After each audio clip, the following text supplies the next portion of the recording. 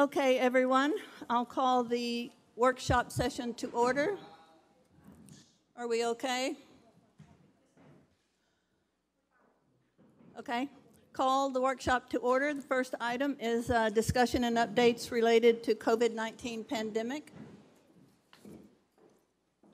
Chief Smith. Good evening, Mayor and Council. Hope you are all doing well today. The numbers that I'm giving you today are from Department of State Health Services. I did not get a report from Region 7 this past Friday. So all these numbers are going to be from DSHS.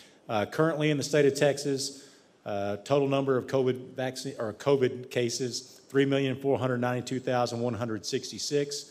For Lampasas County, we're at 2,976. If you do the math real quick from past information, this means that we had a pretty good 2 weeks. We only added 39 cases in the last 2 weeks. So that is a good number. Active cases in the state, we're down to 114,488. This number 2 weeks ago was 180,000, so we've dropped significantly in that area also. Active cases in Lampasas County, we're down to 67. New cases of COVID for the week, just today across the state, 1,560. Fatalities recorded today were 17. DSHS still shows that we have 62 fatalities for Lampasas County. Hospitalizations across the state are down also.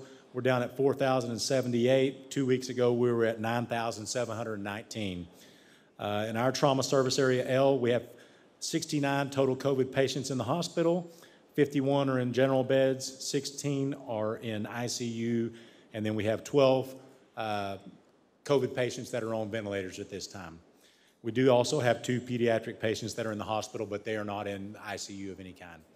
As far as vaccinations, with at least one shot in the zip code 76550, we have 5,722. This is an increase of 65 people. Fully vaccinated, we're at 4,961. This is an increase of 102. Put that together with Lampasas County, at least one shot, 9,872. This is an additional 76 people. And then the fully vaccinated, 8,577. This is an additional 99 on top of that. Demographics on fatalities, I was not able to get this week. I apologize for that. Does anybody have any other questions on COVID-19? You had a shot seminar. You gave some shots out last week. How did that go? It went real well. Kind of the only problem with the clinics that we're doing, people are waiting until later in the day whenever people get off work, when kids get out of school, that type of thing, and they're always done by that time. The first time, they were done by 1 o'clock. They brought extras this last time, and I think they did 143 vaccines by 2:15 or 3 o'clock. We are going to host another one. I just got word from Donna Clark with the LISD, and I believe the date, I want to say maybe, I don't have the date yet. We'll put it on social media. We'll put it on our webpage. But she'll get something out on that, but it's coming up soon, and it'll be boosters for all 3 of the vaccines. Great. So we're still trying and working with that to try to get it accomplished. Anyone have any questions for Mr. Smith? Thank you, sir. Next item is discussion and updates relating to the pre-treatment data collection, assessment, and site plan. I'm not presenting this item. I'm just making a few brief comments. I'm not about to translate Jason's memo to you. However, we did want to talk just briefly to you as staff about next items or things that we will be considering in the future. This is on an agenda to provide you an update, as we have done, since we started this back in December of 20, and we've reported to you through manager reports, emails, CIP report, the council planning session in July. We spent a fair amount of time on it. Tonight's report, in my estimation, can be considered somewhat of a milestone. It appears that there's some consensus in terms of the technology that will work, that perhaps will be slightly less expensive than what we originally anticipated in a conventional treatment facility. And I think probably as important as anything else, because it reduces the loading to the extent it does, will extend the life of our wastewater treatment facility prior to us having to upgrade or expand. I think the next steps, and Jason might speak to this as well, would probably, obviously, meeting and refining the technology and the different facilities will be installed with the consulting engineers from Ajinomoto Foods North America, confirm the design technology, and at some point here, perhaps in the next 2 to 3 months, we would go out and request a proposal for design from our consulting engineers. We will also, I think, here very shortly begin a conversation with AFNA about the cost methodology. What you have been presented previously are estimates, and the estimates also include a costing methodology for both the city's cost for what benefits the city versus the processor's cost for what benefits them. And it's certainly, as we begin these conversations, it's certainly staff's position, and I would be hopeful that it's council's position, that a party receiving a benefit from infrastructure should be responsible for the cost of that infrastructure. So that's the starting point, I think, with any discussion. There may be some discussion regarding a methodology, et cetera, but those are kind of on the horizon as I see it. Again, we've got a lot of work to do on this program, but I would defer to Jason for anything and all things related to the technology and what they've been able to put together. Finley, whether you or Jason covers it, I talked a little bit with Finley today, and as far as dollars and cents, if we're going out for bonding, today's dollars are less than 5 years down the road or 10 years down the road, whatever we end up doing. But I think it's very important to consider phase 1 and phase 2 together in regards to the cost. With our initial discussions, that's been my personal opinion, but certainly we've got some work to do.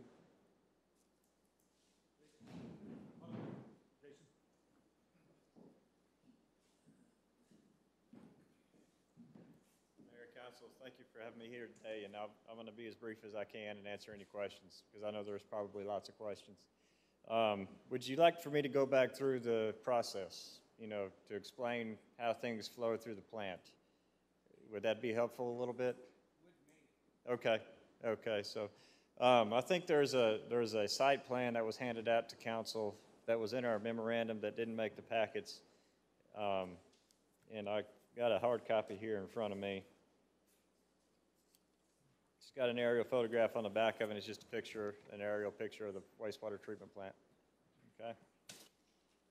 There's also a process flow diagram that was more than likely handed out that looks a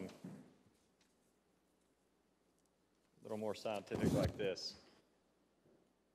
That's the process flow diagram. But I don't think you need to reference this. You can just look at the picture of the aerial photograph, and I can just walk you through what the process flow diagram says. So,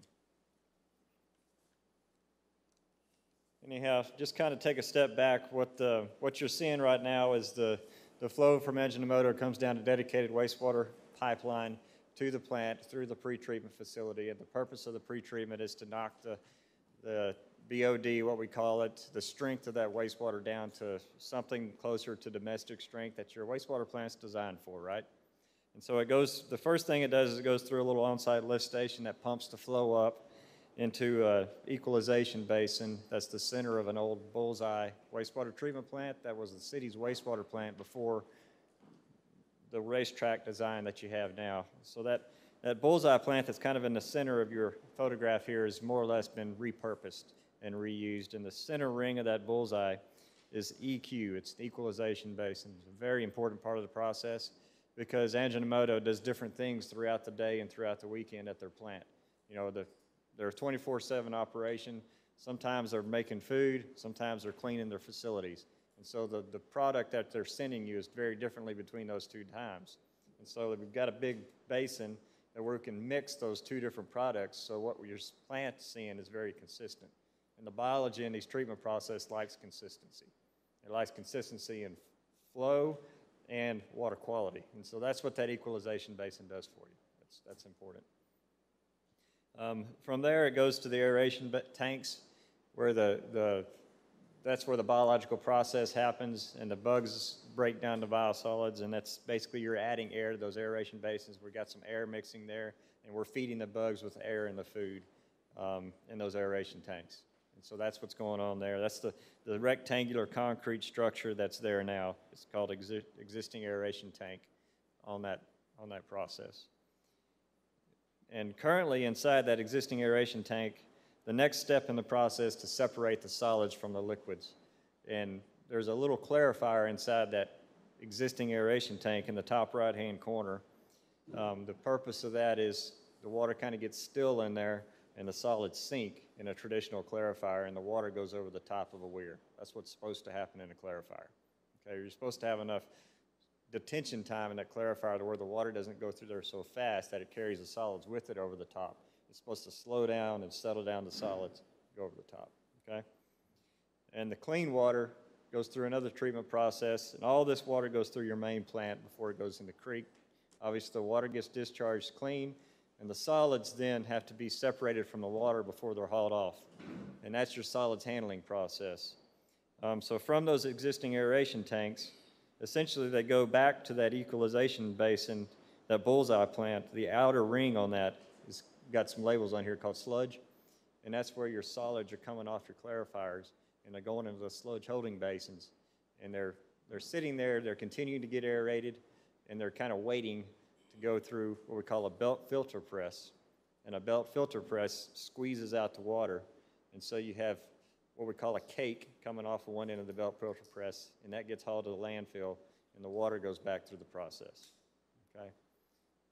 So your EQ, aeration, clarification, and then solids handling is essentially the 4 processes. We're not changing any of that. We're just upgrading all of those processes, okay?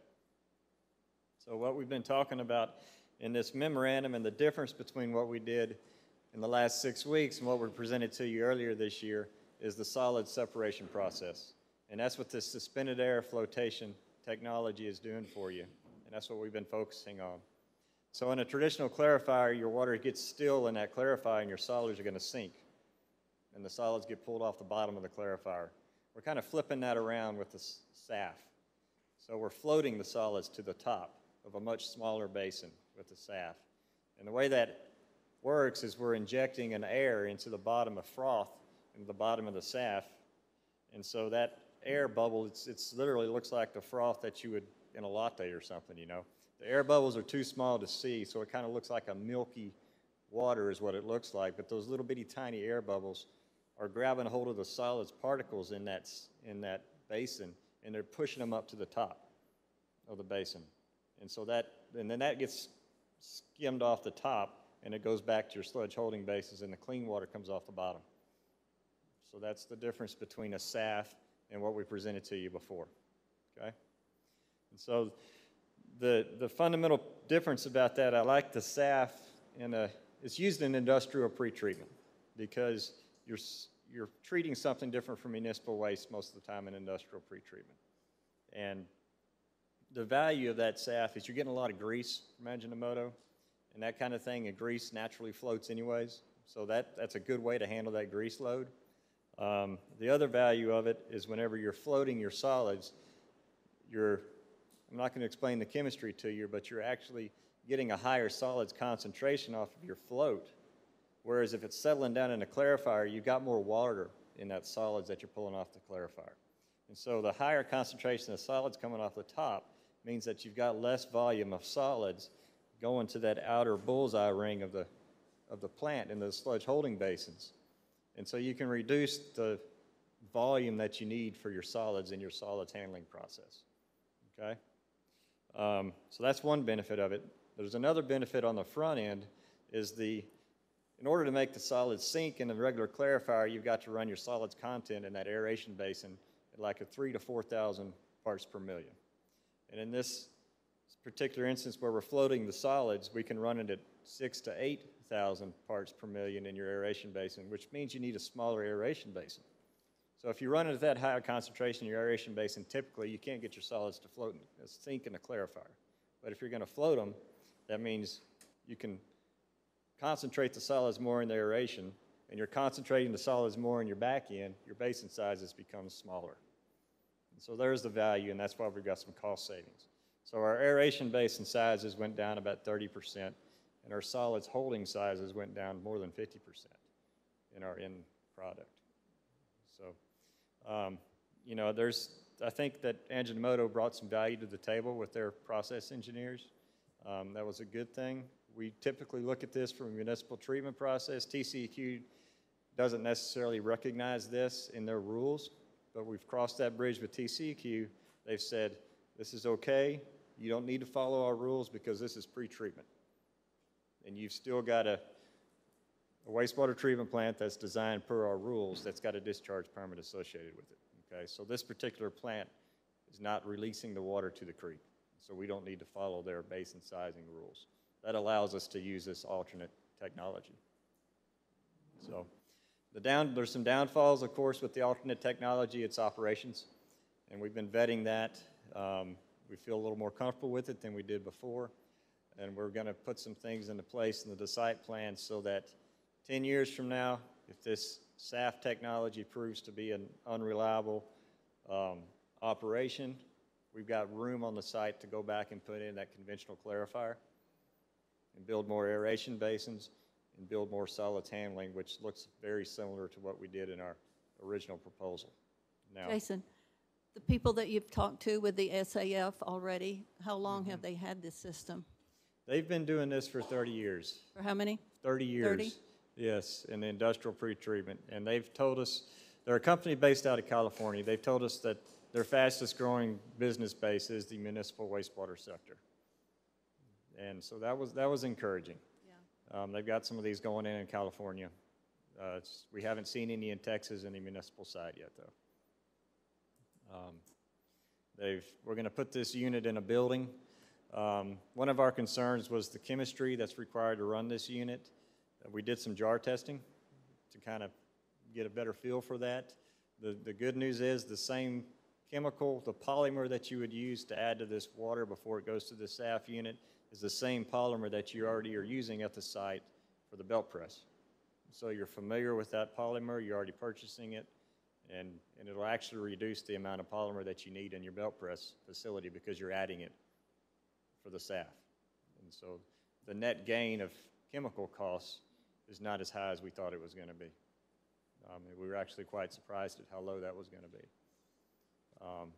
I think the way to make this thing work is going to be that equalization basin and making some improvements in that guy and designing some kind of fail-safes in here. There's another little diagram that y'all handed out to you. It's a picture of the building that this is going to go in. Figure A2.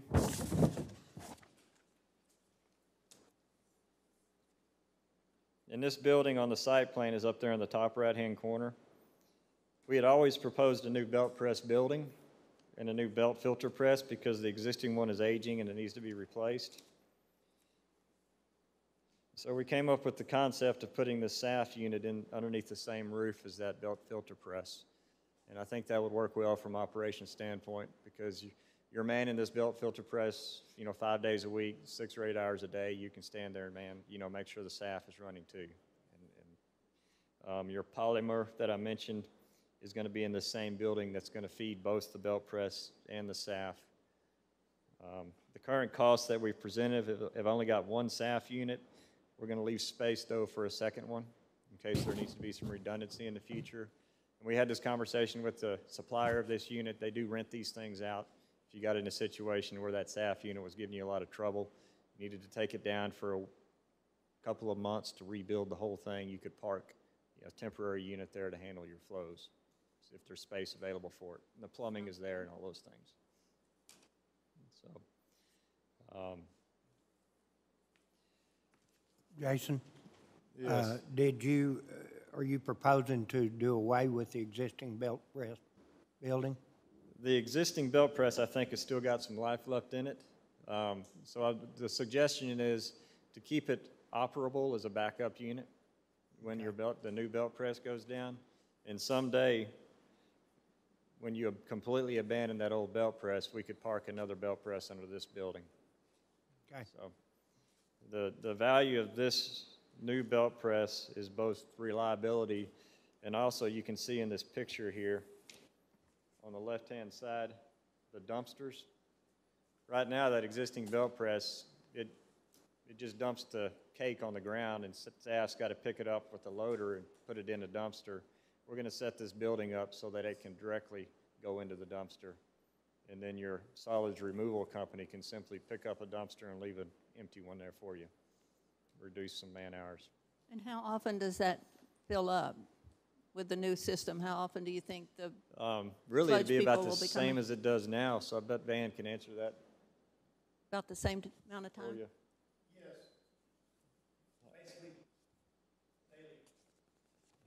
About one dumpster a day? Yes, one dumpster a day.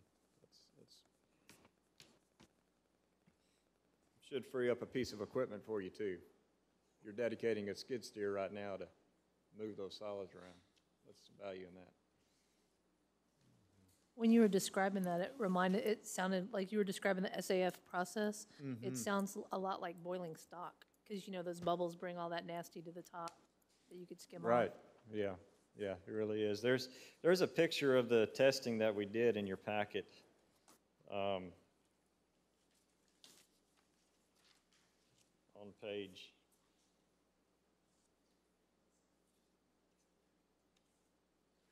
23. Starts on page 22. So that picture on page 22 there is a little, what they call a froth generator. It's a little mini SAF froth generator. That's the patented part of this technology, is that froth generator. And so that little wand, they stuck that in the beaker and they injected the froth, and those air bubbles mixed down at the bottom of the beaker, and it didn't take long at all for those solids to float to the top. And that's the picture on page 23.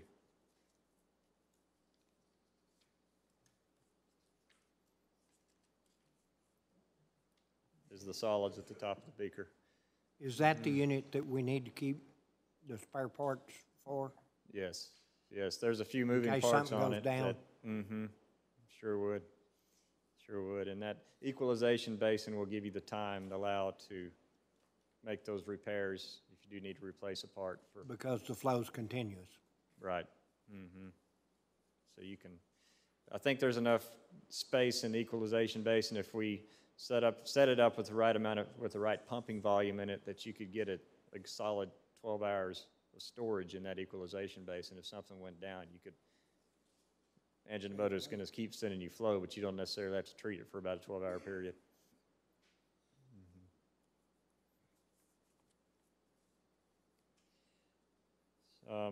So we did present a phase 1, phase 2 option, and there was some mention of that before. And I think the consensus is it'll certainly be the most cost-effective to build them both at the same time. If you did build phase 1 and not undertake phase 2, it's going to be more expensive later to do phase 2. So there's the value in that. I think there's also maybe some value with costs being what they are, so unpredictable. We've kind of taken 2 steps forward here and 1 step back, so to speak. We've saved $1.5 million or so over the overall project, but we've also been fighting inflation. So there's probably about a 5%, $500,000 inflation in these numbers since the last numbers that you guys saw. I'm not so sure that it shouldn't be 10%, but I've been told that on a $10 million project, 5% is pretty safe.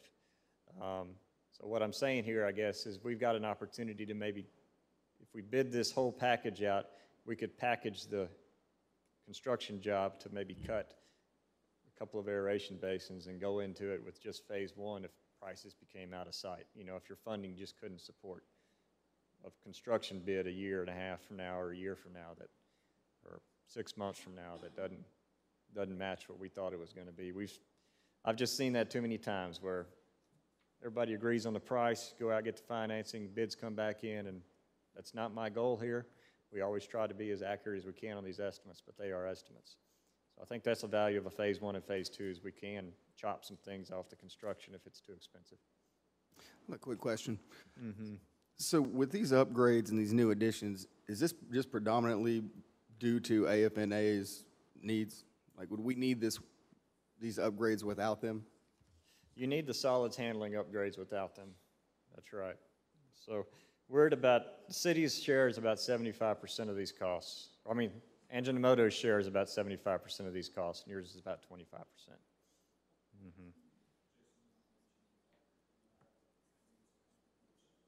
Yes, yes.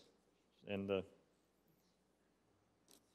the other value that's in this for the city is the septic haulers. We've still got that in this project. And so the septic demand in this county is continually increasing. And so you'll be able to handle twice as many septic haulers as you're accepting right now, if not more. Okay. Are there any other questions or comments?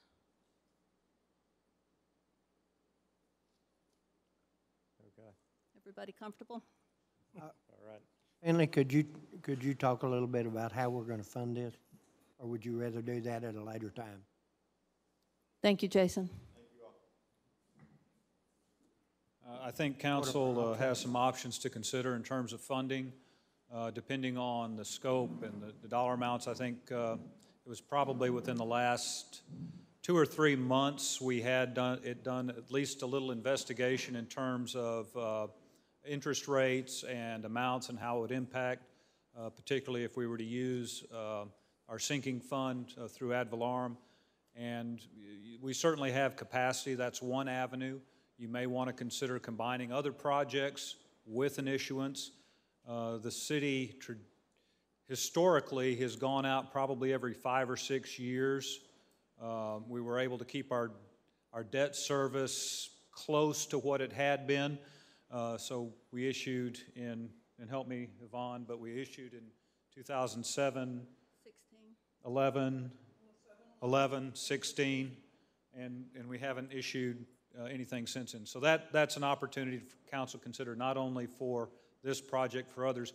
I think that it's a little premature at this point until we nail down more precisely what some of these costs are and the funding mix.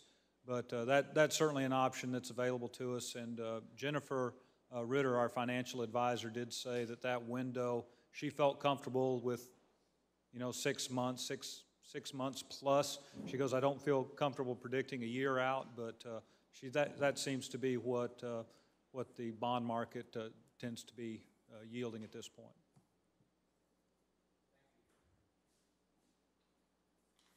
Next item is discussion and presentation from Mr. Keith Sled, Heart of Texas Defense Alliance. Good afternoon, Mayor, Welcome. council members, and the city staff. Just want to give you a quick update kind of on what's going on in Fort Hood and our organization. If you will look at the next slide, please. Just kind of a refresher for this area. There's 3 counties that are considered the Killeen, Temple, Fort Hood metropolitan area, which includes Lampasas, Bell, and Coryell County. So what you find in that area is about 1 in 3 of the citizens is either active duty, a family member, a retiree, or one of their family members. And that doesn't include people who may have served in the Army, Navy, Air Force, Marines, just 1 or 2 tours and then got out and lived in the area. If you could get numbers for those that was accurate, you're probably closer to 1 in 2. So it's a heavily military influenced area. And a lot of that is because of the Fort Hood and the draw to the facilities in the area and the quality of life that a lot of the communities have here as well. So our charter hadn't changed. Our council member, your representative of my board of directors, Clay Harrington still. So I appreciate you letting him help us and provide guidance to us as we go along.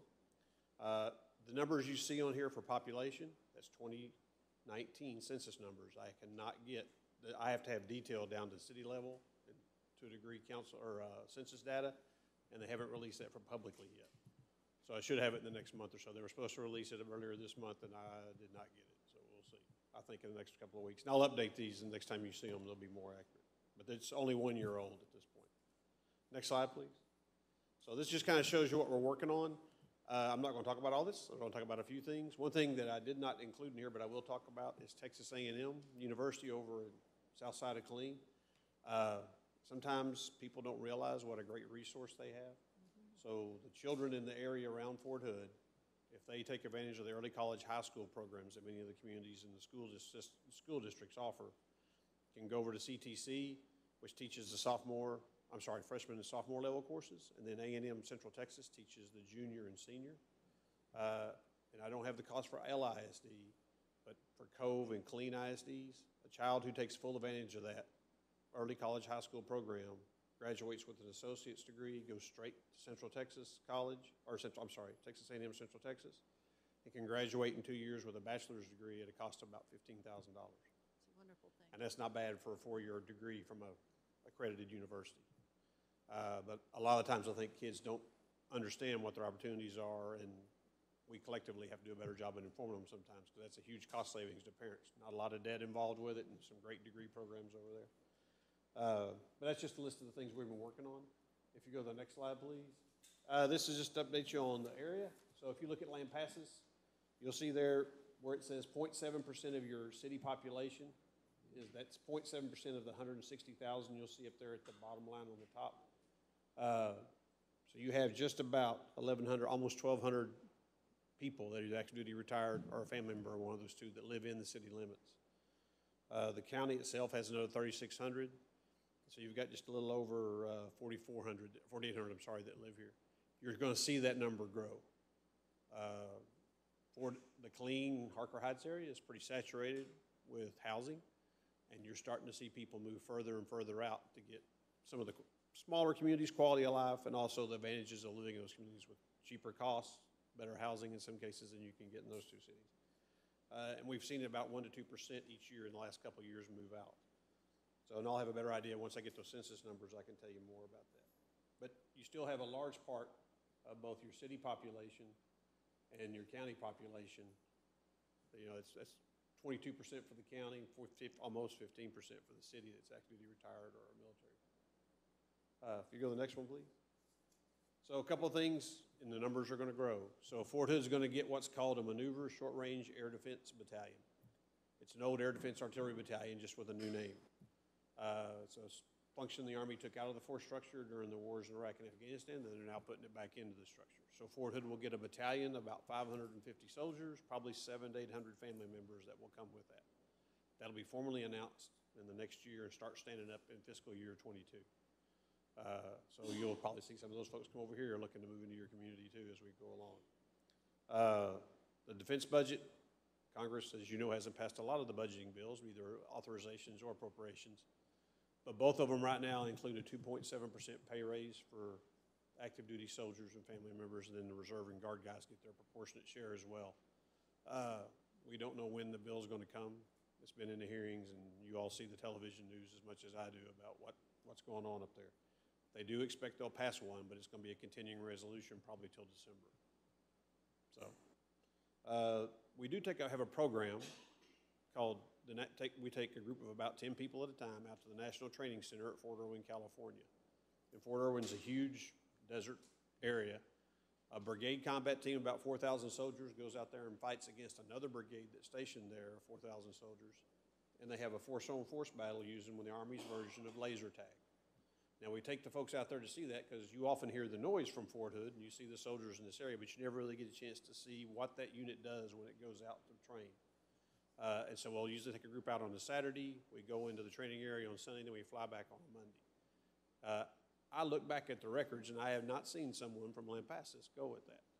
But the mayor, city manager, other community leaders would like to go at that at some point. If you'll just let me know, I'll add them to the list. And what'll happen is when we get closer, we have 3 rotations, March, April, and May this next year. A list will go out and those people get an invitation to participate and they'll get the details and they can make that decision based on schedule or other things if they want to go or not. But it's a great opportunity. I mean, we've taken Glenn Hager out there, the Texas Comptroller. Don Buckingham's been out. J.D. Sheffield, you know, your previous rep had been out. Your current representative has been out. So it's just a great opportunity to kind of see what goes on and have a chance to understand that better. The next thing I'll talk about real quick is the Base Renaming Commission. Now, I know the mayor and Mr. Williamson were able to participate in those community engagements, and so that's going to happen. I know some people were like, we don't want it to change. It's a federal law, so it's not a matter of if, it's only going to happen.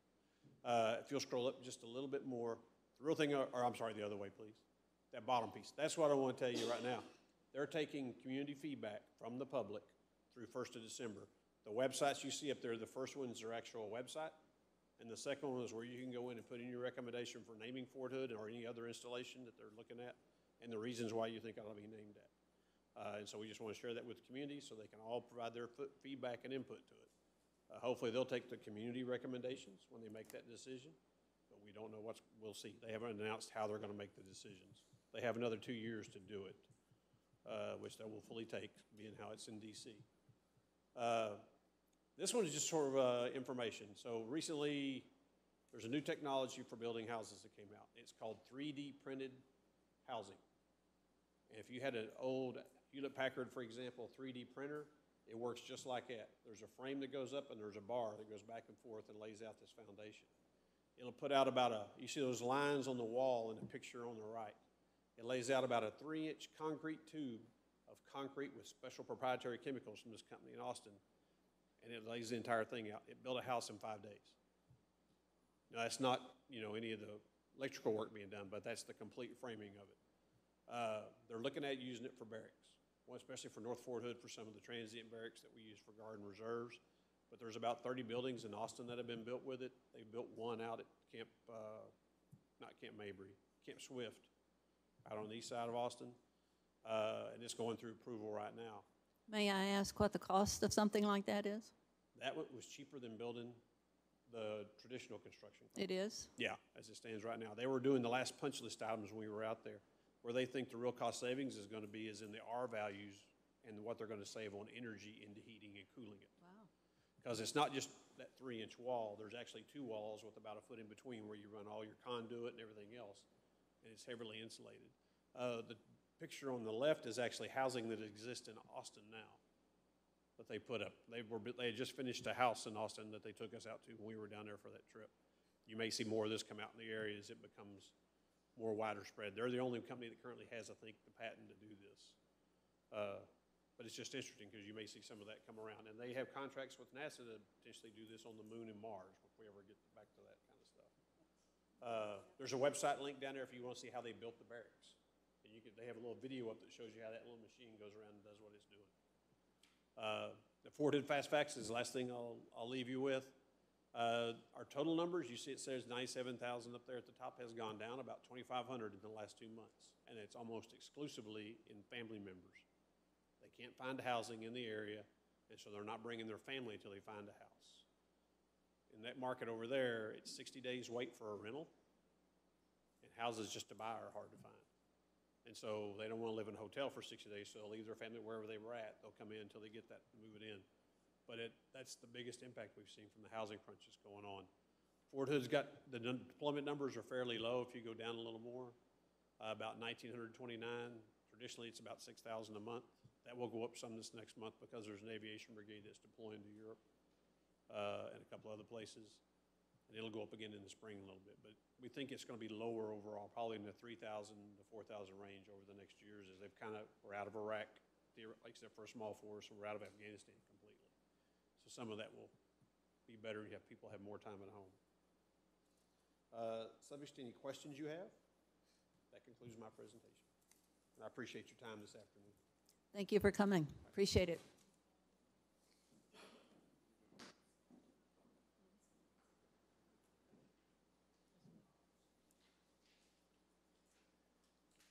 Next item, discussion regarding the scope and the timing of the Hostess House rehabilitation. Thank you, Mayor and Council. This item's been placed back on the agenda per council request, primarily to discuss the design scheme for renovation. Although it was understood through previous meetings, written communication and review, we completely understand council's desire to review. As noted, the proposal that's included in your packet, which is basically the same proposal that you had in your packet last time, calls for the design, plan specification, construction administration, as well as there is a notation in there on the timing of the design completion, which includes the structural and MEP design, in FY '22 with the structural construction in FY '22 and rehab renovation of the complete facility in first quarter of 2023. A couple of points to make, and then I'll turn it over to Mr. Naylor of Reliance Architecture, but both schemes do call for an extension, one approximately 10 foot, one approximately 26 feet to the east side. On the balanced concept, you do lose one restroom fixture per restroom on the lower level, but you add one small restroom upstairs times two. You do have adequate HVAC O&M space in both designs. You do have storage in the more storage in the functional or in the improved function scheme, as well as added banquet space in the improved function scheme, approximately 594 square feet on the first floor and 226 square feet on the second floor. And with that, staff is be happy to entertain any other questions you have or take any direction from council on this item. And I'd turn it over to Antonio, and I don't know if Chris and Vicky are in and out of that facility all the time as well. They may have some comment from staff as well.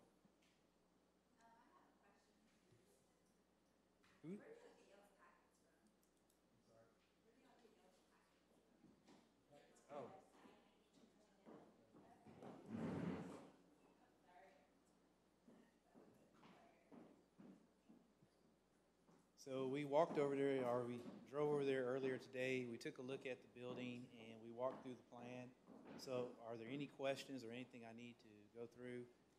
I think Finley gave a good, synopsis of everything that we're looking at doing over there. Like we were talking about earlier, I had questions about the heating and air conditioning. Yes. And so I called my air conditioning connection, and they agreed that it did need the 20 tons of air conditioning, but one option, because if you're talking two 10-ton units, you're talking two huge units that very few people are qualified to work on, and only one person here in town. So it's possible to break that down into 4 or 5 tons instead of 2 10s, and then you've got the right air conditioning with a lot smaller space, allowing for the storage. So you're talking about still 20 tons, but doing it with 4 or 5 ton units? Yes, sir. Because it would be cheaper in the future if one were to go out. Then you would still have like 3 running, and it would be a lot easier to fix it because of the qualifications needed to work on a 10-ton unit. I mean, we certainly can look at that. I'll talk with my mechanical engineer and just check with him on that one. But if we're looking at the same tonnage, then I see where your point is, and we could look at doing something like that, yes. Anything else? Happy for the trip. Thank you. All right. Thank you for coming back, Antonio. Thank you. Council need to hear from Chris or Vicky on this, or any questions for them? I guess, Chris, did we answer the question on the storage? That still bothers me.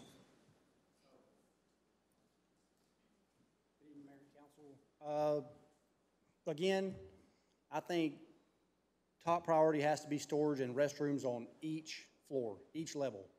I think it's a must. I don't know whether 10 foot's enough or 26 foot, whatever the deal is, but it has to have storage to accommodate tables and chairs for up to 100 people on each floor, and we need restrooms on both floors where you don't have to go out on the balcony to access the restroom from the top floor or vice versa from the bottom floor. Does that include a janitor's closet too? Yes, or? it does. Okay. Is that, I know we were talking that when we left over there, but does that meet what we have currently, meet the storage that he's speaking of? That's a lot of tables and chairs. Yeah. Okay. Is there any way to use, is there any way to use the balance scheme and also have additional storage? I don't think there's enough there for what we need. Now, of course, I'm not the guy that can put together these plans, but it doesn't look like it to me. Not with two 10-ton units, but potentially with Certainly 4 or not 5s. two 10-ton units, but you've got to consider also, and Antonio would be better at answering this, but you've got the elevator there, and then you're going to reduce your restroom space with the, with the balanced. I don't know. Personally, I like the 26-foot extension. I think it gives us everything we need. Anything else for Chris? Thank you, sir. You bet. Mayor and council, there is a corresponding item on the regular agenda. Right. Take this up. Next item is discussion regarding the scope of the Campbell Park Pavilion.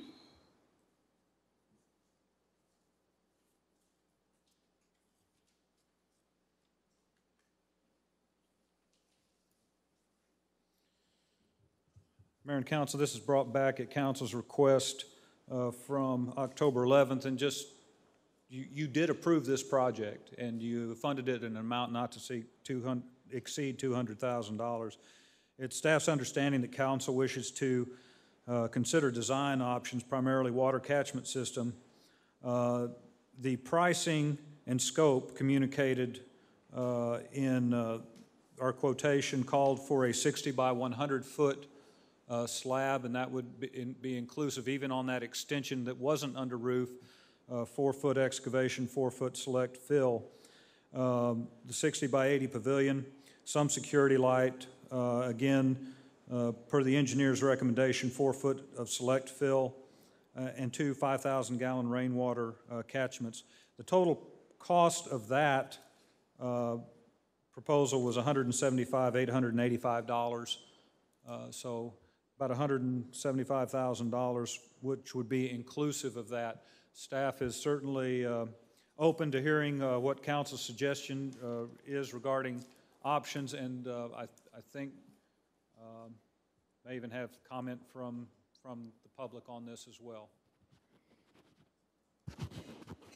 Finley, I was just curious, how, because you just said that the extended 20-foot would not be under the roof? That is correct. This is when staff, Chris and I met with the LAFTA representatives. We were brainstorming about different options for storage, and knowing that we did not need an 18-foot ceiling if we were going to use storage, and then have some sort of countertop space where we, if there was an event, they could plug in roasters on a dedicated circuit, et cetera. Not knowing that, felt like, maybe the first step, logical, is let's go ahead and make sure that we have the foundation for it. And then I think there was even discussion at that meeting about the possibility of seeing if there's maybe some trades that would also assist in meeting the city halfway in terms of putting, even if you probably have enough in excess now, maybe you could go ahead and stub out load center, electricity, some plumbing, but hard to say without actually getting into it. And Councilman Morris was at that meeting as well. That's if you have a different recollection. No, that's absolutely right. And in fact, one thing we talked about with the LAFTA getting involved with some of those improvements and trying to cover some of those costs since we'll probably be using that pavilion so where it's not just completely on the city. And I think that kind of segues into that rainwater collection tanks, because it's one thing I think is super cool. However, I've heard from some folks in town that don't feel that it should be wholly the city's responsibility to do that. So I was wondering if there is any possibility of the community garden maybe having any funds that go towards that, or I think there's someone in the audience that might be able to speak to that, if that's all right.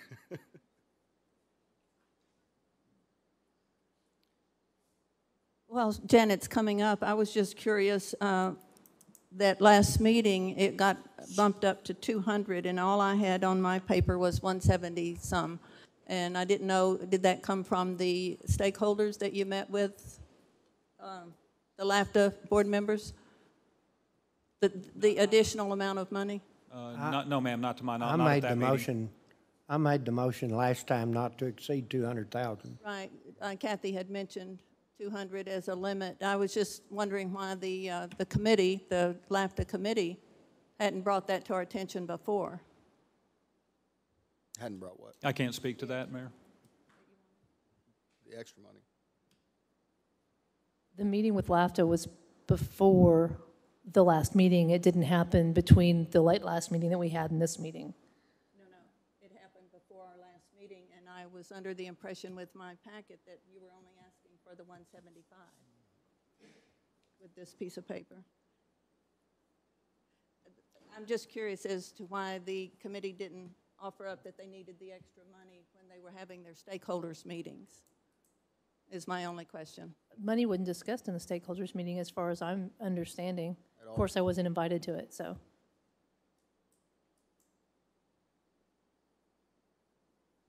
The amount of 175, I believe, was discussed at the meeting.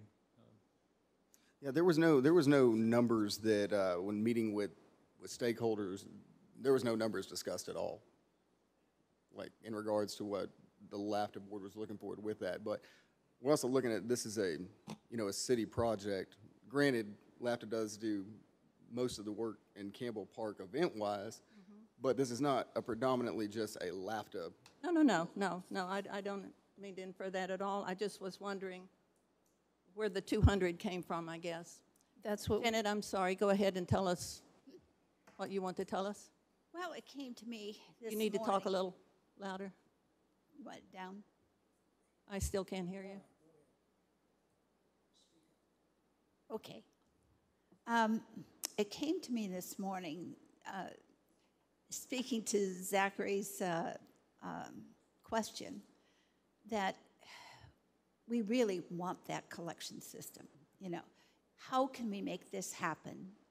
And I would like to propose that it was my understanding we talked about $10,000 that this collection system would cost, and y'all had a problem with that amount of money.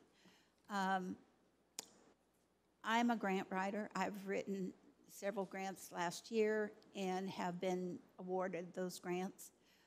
I propose that I write a grant or work on a grant to do at least half of that amount. Would that be acceptable to the council? I'm sure you need to talk about that, but I think it's doable to perhaps get a grant. I've looked up a particular grant that's offering to communities between $10,000 and $25,000. Of course, I wanted in that grant to include a pad to service the handicapped who are wish to garden and they are in wheelchairs and or can't bend over. That was another part of the grant that I wanted to write, but I could expand it to include some of this water if y'all would be amenable to do half. I don't know that I could get, more than that. Maybe I could. I'll try and go for as much as I can, but I will need to have the dimensions of the proposed plan that originally was a part of this plan, so that I have the documentation to show. But anyway, that's my offering. I think you should try that and come back to us with some information. As long as the stakeholders have no objection. I have one comment. Excuse one moment, please. That wasn't your objection to get rid of it because you didn't want it around your pavilion, right? You just didn't want to spend the 10? Yeah, because I think that we're kind of throwing in like stakeholder like this wasn't a LAFTA deal with the rainwater catch system. I just made that comment myself. So we don't know how the committee feels about the rainwater? I'm confused. I think that option was discussed with the LAFTA committee. Everyone thought it was a good idea. Right. It just, from talking to folks in town, there's been some problems with that or some concerns with that. And I just thought it was worth mentioning. To keep it or to let go of it? No, to keep it, but see if there could be some kind of joint venture on there. Okay, so you've got no objection. Excuse me. You've got no objection to the rainwater catchment pot being sit on your pavilion. But it's not just the LAFTA pavilion, it's a city Right, pavilion. but I think you were the one that made the motion to get rid of it, so I'm just asking. Well, it wasn't just a motion to get rid of it, so we could discuss this more. We just discussed this more. There's a proposal. And I Janet think is going to try to find some money to meet us halfway with that. But if you told me or asked me for a decision right now, I don't know. I mean, we need to see if the money's available, need That's to what see I'm what folks in town think. But even if the money is available, you guys are okay for having it out there? Oh, no one at LAFTA was against it. Okay. Randy, I'm sorry, what did you have? I just would like to know and clarify to myself, I made the motion for the 200,000, not to exceed 200,000, and my understanding was it included the rainwater system in it. So your motion was It's to within include that, it was within that 175,000. Right. What I'm looking at, and I believe I was asked during the meeting to amend mine not to exceed 200,000, and I Right. did that. So I think I heard, though, Mr. Morris say to exclude the 10, and that would give them 35. No, I don't believe he did that. No, ma'am, that wasn't what happened. The reason that I requested Randy amend his motion to 200 is because that's what we originally budgeted, and it was just in case cost went up. It had nothing to do with not include the rain catchment system. We've got the 200, and you're okay with the rainwater staying? That's what my motion was that I thought we approved. Was there was a little one rainwater, or was there two? There was two 5,000 gallon, 5,000.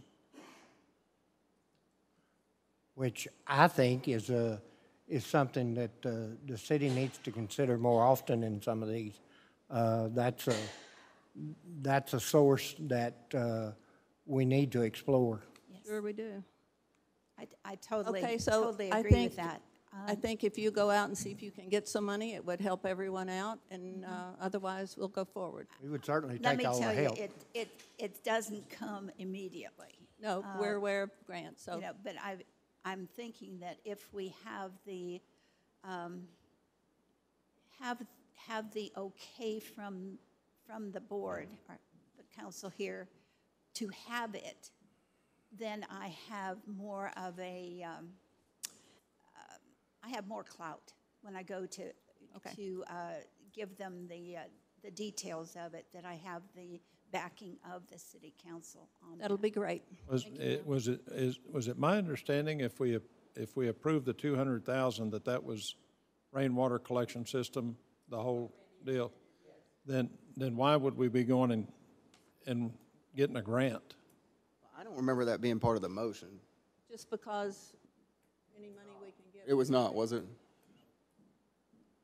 It was not, but I didn't know a grant was available. I mean, obviously, we'd take all the help we can get, but, Yeah. you know, if somebody else wants to participate in it. But I was more interested in having the rainwater collection system as well as the catering area and the storage area that Zach had talked about. Okay. Well, I'm a big proponent of conservation, and I think our resources are so important to look at, not just because we could really use it, but I think it's a perfect example for others to start to irrigate their landscapes, take advantage of, the beautiful rainwater versus city water. And there may be a time when we're coming up to a situation like the West is dealing with now, where they have to change their whole way of farming to deal with the water shortage out of the Colorado River, as we saw on 60 Minutes on Sunday. So if we take the initiative and show people what can happen when you're collecting your rainwater off your roof in your homes, buildings, you know, and offset a lot of the expense that goes out in our town for those services. Yes, ma'am. Thank you very much. Thank Are we you. all good with this? Yes. Thank you. Mayor and council, I might just ask for a little clarification. We've been looking over the minutes. And of course, when there's a request made by council, regardless of a motion for consideration of a design, then I think it's staff's obligation to bring that back to you. And that's what we did.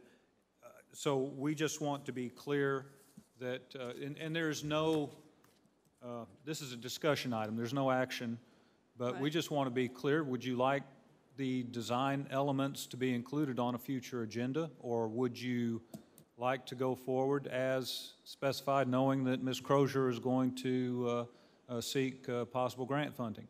And staff is happy to do whatever. If there is no clear consensus, we'll bring it back to you as an action item at the next agenda. I'm good with it the way it is. Again, you have approved the project, but I think the minutes indicate that there was some discussion over the design elements, or the individual design elements that there was a request for further discussion on. And the design elements, meaning the rainwater collection? No? Correct, as opposed to some additional improvements on the storage area. How do you guys? I'm not sure everyone Whatever we at the need, meeting last time, I'm not sure everyone was under the same impression. whatever we need to do to be legal. If we need to bring it back, then I'm okay with that. I think there's a question, we can bring it back. We will go ahead and contract so that we can get steel pricing secured, et cetera. We'll do that, but again, we'll bring it back to you at the next meeting. And I don't want to beleaguer this, but when something's brought up like that, we want to make sure that council feels comfortable moving forward in the precise direction you want to. And Finley, with the design process, I mean, we can start the project and still cross that bridge down the road, couldn't we? Everybody good? Yes. Thank you. Next item is discussion regarding the review of element 1 through 4, short-term goals of the comprehensive plan implementation.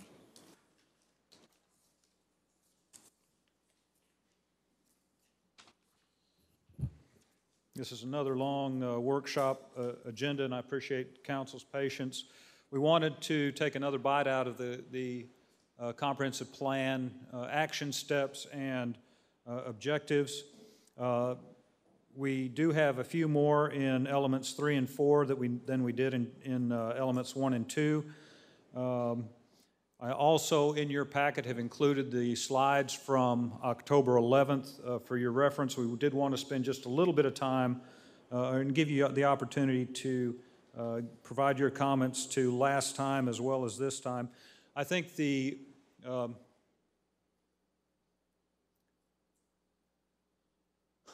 if you look at the elements that make up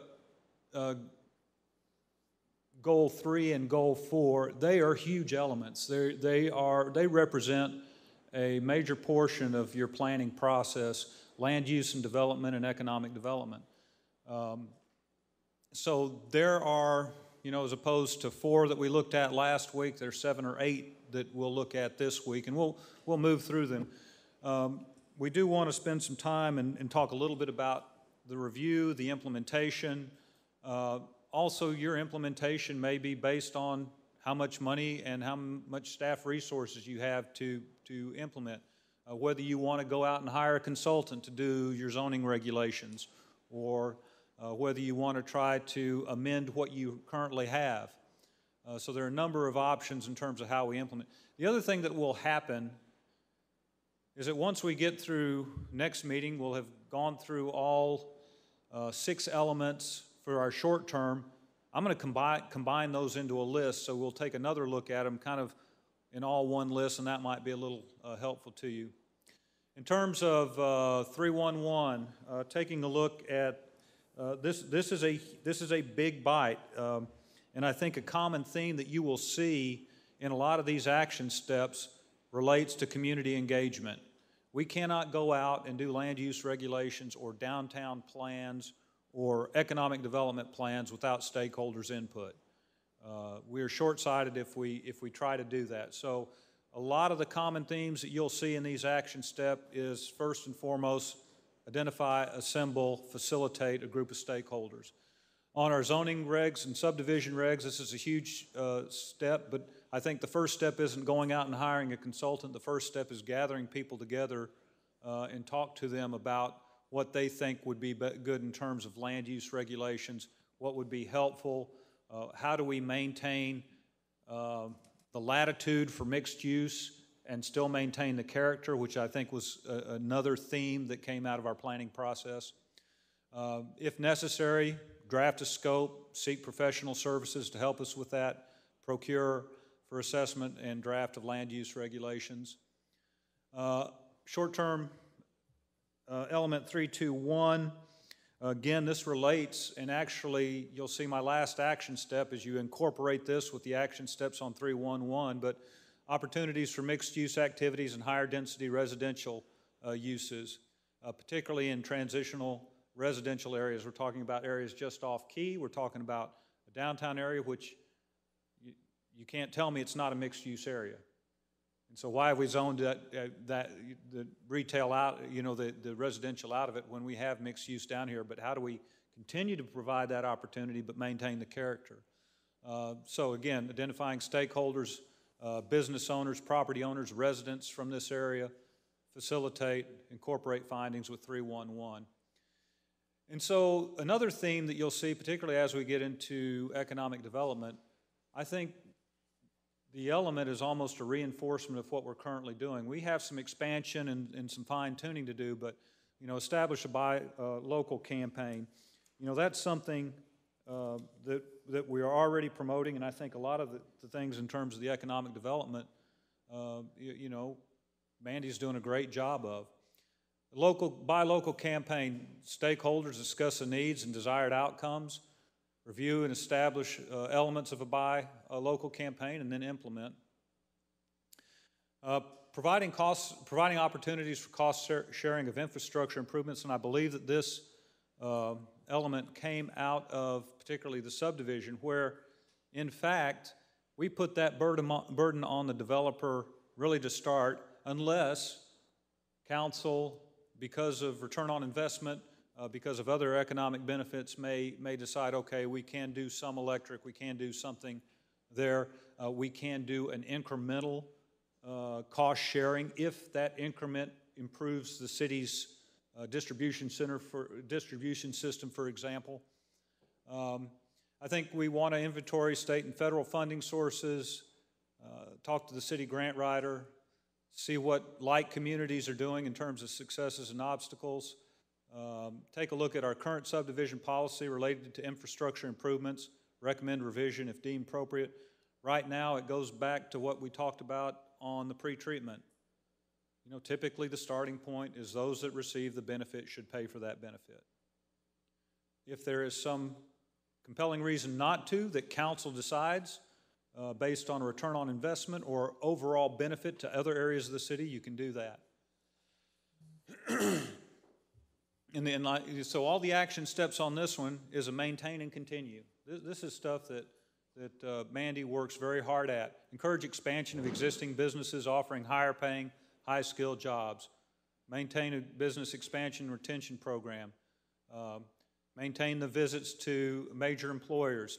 Talk to them about workforce expansion market. Maintain and continue LEDC business training networking opportunities. And there may be other action steps that we certainly would want to hear from council about and include. And I'm sorry I'm kind of running through this, but I'm trying to be sensitive to the length of our workshop agenda as well as our regular agenda. Establish historic preservation guidelines. Again, this is something that the first thing we do is we gather a group of people together. And this is something in Llano that took me 2 years to do. And this was month in, month out. It was a grind because you have to balance the needs, the wants, the desires of the people that own those buildings that you're trying to encourage and promote a certain level of preservation. And it's got to be more of a carrot than a stick. because the stick doesn't work a lot of times. So you have to find that balance, and that takes some facilitation and a lot of meeting and a lot of trust developed through those stakeholders. Like communities, incorporate findings with the draft development 311. So in a historic preservation design guidelines, that's a land use regulation, and in my opinion, that belongs, that goes through the same process as your zoning regs. It goes to the Planning and Zoning Commission, goes to City Council. Expand options, and this is coincidentally what we're doing tonight. You guys are meeting one of your comprehensive plan goals tonight by taking a look at options for expansion of existing properties such as a hostess house, as well as long-range demand for a new conference center. Again, the action steps are kind of where we are right now. Assess options. We want to improve code compliance, procure design professional, identify timing and funding, initiate construction based on council award, assess future needs related to conference meeting and event space, and then I have in parentheses there, that's more of maybe a 3 to 5 year process, particularly as we take a bite of the hostess house. The next steps, and again, I apologize for moving through this fairly quickly, but we want to continue to talk about this. I do need to do some vetting with our current staff. Obviously, you know, it'd be nice if I could sit down for 3 or 4 hours with a core staff group and say, okay, how do we as a staff tackle this? What are we doing? What do we need to add to it, et cetera? We want certainly to have your additional modification. I think we will combine an implementation plan for you. We're not just going to go off of slides. We actually want it in a spreadsheet. I think the entire intent of this comprehensive plan is that you have a scorecard and you have boxes to check off. Did we do this? Did we do this? I think that's the value and that's the intent when you made the investment in that plan. We would eventually come to you and say, okay, here's a list of to-dos. Here are target dates. Do you bless them, and would you like us to improve them, change them, et cetera? Probably within the next, 2 to 3 months, we would have this scorecard developed and say, okay, here's our first step. But I would certainly be interested in council's comment. I apologize for kind of rushing through this. Certainly would like to hear your input if you have anything from elements 1 and 2, and then certainly I think pretty major areas of our planning process in elements 3 and 4 related to land use and economic development. Comments? Questions? I'm not sure exactly where to start because this is a big leap for us. But one thing I don't want to end up doing is going through all these meetings and putting together all this and already be behind the curve, so to speak, in what we've. I think we need to incorporate with our core group the plans that we already have established that we're trying to look at right now, such as the business park and the completion of that, the completion of our water and wastewater studies, those things. As we improve those things, we got to completely do this. I don't know exactly how we get into the zoning other than with the CIP committee, the Planning and Zoning Committee, and have a series. I see this as a series of meetings with all those entities, as well as maybe others like economic development and so on. But I know it took you a long time in Llano, and it'll take a long time here because we have a lot going on, not only us, but TxDOT and other entities that are doing things. So I think our initial meeting kind of, I don't want to swallow this like a 55-gallon barrel.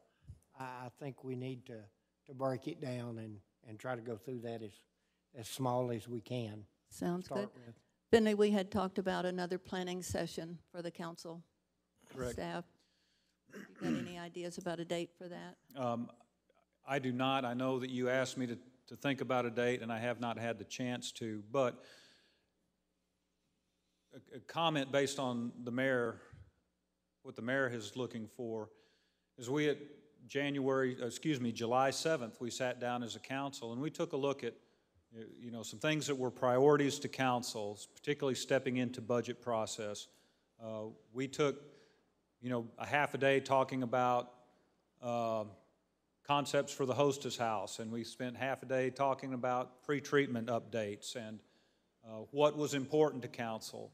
And I thought that was very valuable, and we decided we had to stop it because we ran out of time, but I'm certainly open to doing that. The other thing that I think I preached as well, Councilman Clark, is, you know, hopefully we don't duplicate our planning efforts. Our comprehensive plan is one thing.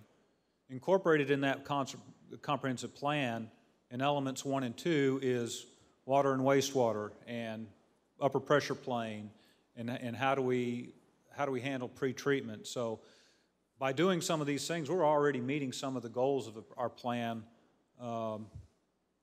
by doing things like that. The CIP is a very valuable process. One of the things the comprehensive plan says is continue to do that. But that's another planning process. So we stack a lot of this work on top of each other, but hopefully we don't duplicate much of it. And we certainly understand council's time is valuable, but Mayor, I'd be happy to take a look at a few dates, whether that's a Saturday morning or an evening sometime, something that is convenient, particularly, you know, for folks that have maybe a busier schedule. I think we'd all appreciate that. Yeah. Finally, I want to say thank you for bringing this up and keeping it before us. And, you know, one of the things I think we need to keep in the back of our minds that this is a 1-year, 5-year, 15, 20-year type plan. And we're not going to swallow this all in one bite, but it does give us a roadmap to where we're going. And as arduous and as difficult as it is, I think this is hugely important with the direction that you and your staff are putting before us, and thank you. Yeah, I think council's vision is very clear. Is okay, now we've got this. You know, now we've got a roadmap, and we need to get on it. And certainly, staff received that message and is very respectful. We think it's a good approach. Thank you. Thank you, Finley. Next item up is discussion and presentation regarding the Chamber of Commerce third and fourth quarter reports. Ms. Melissa. Good evening, Council. I just want to start off by saying that Becky is passing out an explanation of some of my over-budgeted items that were, I was negligent in providing that information, and I took for granted that there are several new members on the council. So the reports that I've presented in the past, many of those council members have not seen those. And so this is just a little bit more detail regarding possibly the questions that might be asked of me this evening based on this report. And we did go to a semi-annual report presentation, so I have a feeling that that lapse as well, when I used to come quarterly, was reflected in this budget report presentation. So I will go ahead and let you guys view that briefly, but if you have any questions based on the previous packet, I'll be happy to take those. I think what would be helpful for me, I'll just speak for myself, Sure. is that if your CPA, accountant, whatever you have, if they could run a report for utilities per se, you know, whatever account number you've got, just lump them all together. Okay. Looking at your invoices, and that's really great that you've given us all this, but I don't have the time to add it up and make sure that it's Sure. correct. So if you had something that showed all A of ledger. your account numbers in Yes. on one spreadsheet, that would be helpful for me. Yes, I can provide that ledger based on those code items. Okay. I'll be Thanks. happy to do that. And in discussing this with Mandy, I did do this for one report a while back. I think you did, Where yeah. I did break it down, and so what I could do is I can do the codes on top of the receipts as a cover page, Yes. possibly, and then also do a summary spreadsheet as well. I think that would be helpful, because you do have a lot of receipts now that you're only coming Yes, yes, ma'am. semi-annually. Does Yes, ma'am. anyone have any questions for Melissa? about the receipts or the expenses? I'm with you with getting more detailed Yeah, that way we don't have to. And this is very and a little bit easier to read. Everybody Well, good? Whatever information you need, I'll be happy to present. And again, I do apologize for not expanding on those reports. I had taken for granted that I'd been submitting them with the documentation in the past, and I understand now that I do need to be a little bit more transparent in regards to the new council members as well. So I'll be happy to do that. Okay, any questions? Everybody good? Thank you, Melissa. Thank you.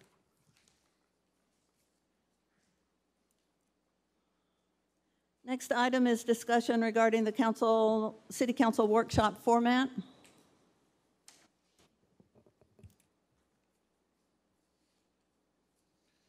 Thank you, Mayor and Council. This item was brought up at really the conclusion of last meeting's, October 11th meeting's workshop agenda. It allows council the opportunity to discuss the format of the workshop session.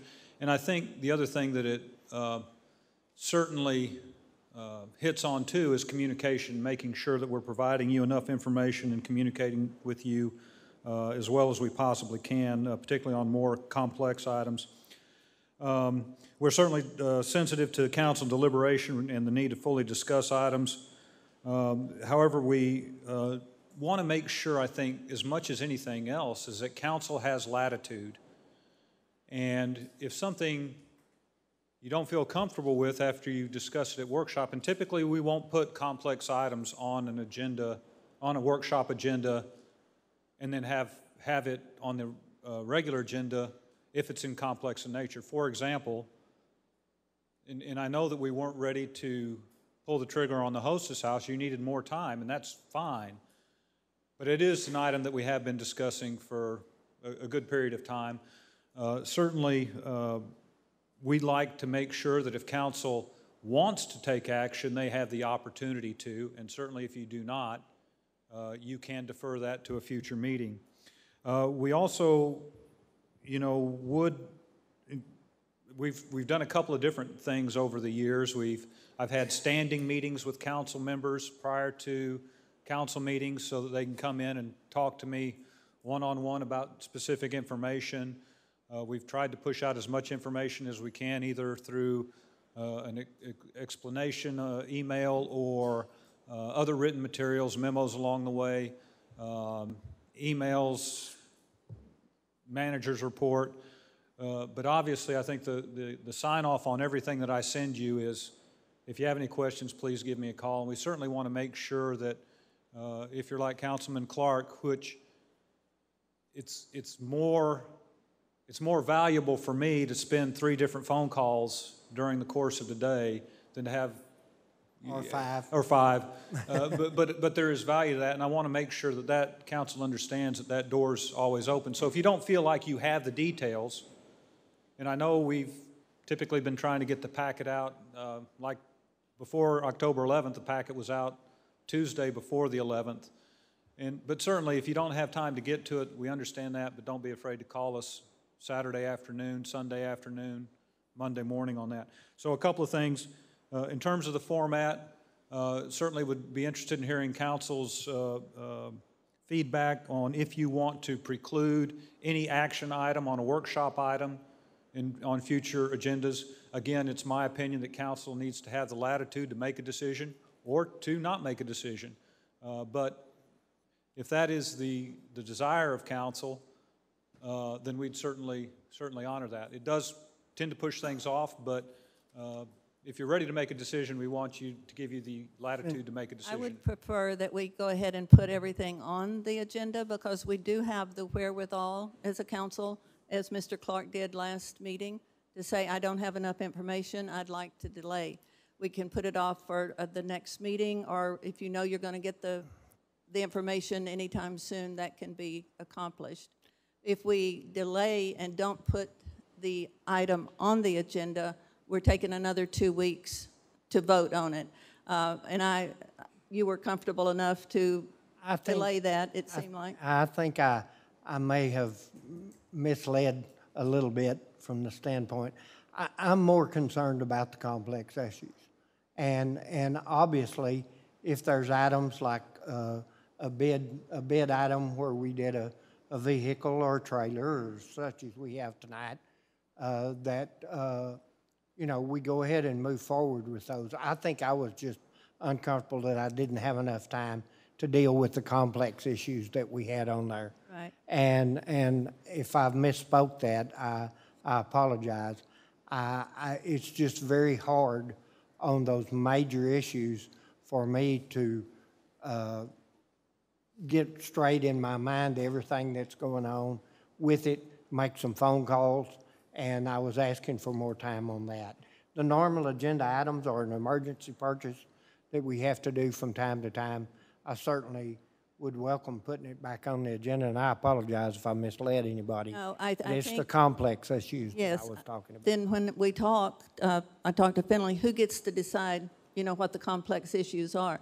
I think if we put them on here, and then we have a council member that wants more time, it makes it much more efficient for us to ask for it at that meeting and then delay just the one item. That's fine. I don't have a problem with that. I have always worked under the assumption, and Becky corrected me last time because I moved to table it, which you can't do. I've seen it done by councils in the past, but apparently that's not. We can table, but it just gets moved to another.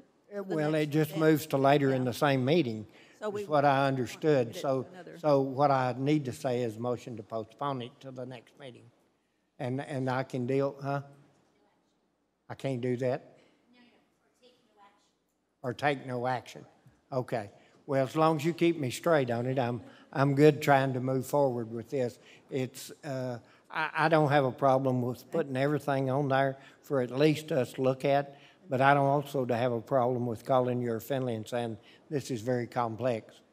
I mean, guys, I called him for 5 times today. Okay. I think we're all in agreement that that would work. And Mayor and Council, I would just say again that we'll meet with you at the drop of a hat. So if you call us and say, I'm 15 minutes out and I've got 15 minutes, we'll drop what we need to do and meet with you and discuss any questions you might have. Yes, everybody agreed? Yep. Thank you so much, Finley, and I will commend you for always being available. So let me just ask, do we need to take a short break? Yes. Okay, so then I will say we're going to take a 10-minute recess. I need a motion to adjourn. Motion. Second. All those in favor? Aye.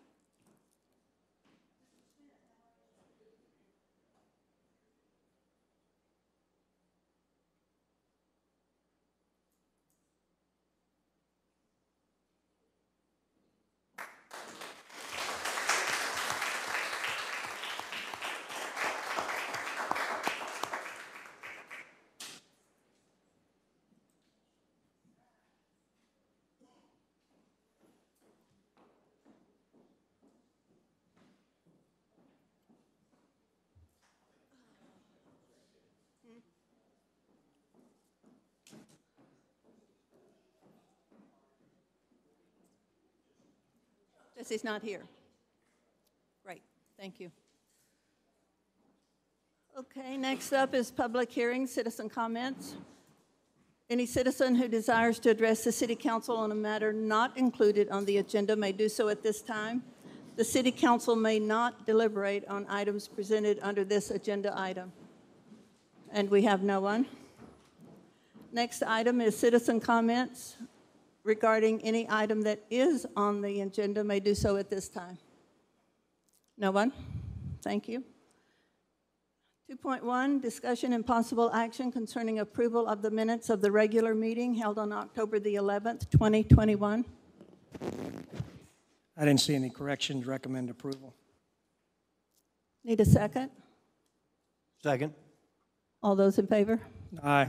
Any opposed? Thank you. We have a consent agenda regarding the September 21 investment report. Recommend approval of consent agenda. Second. All those in favor? Aye. Any opposed? Building official monthly report is next.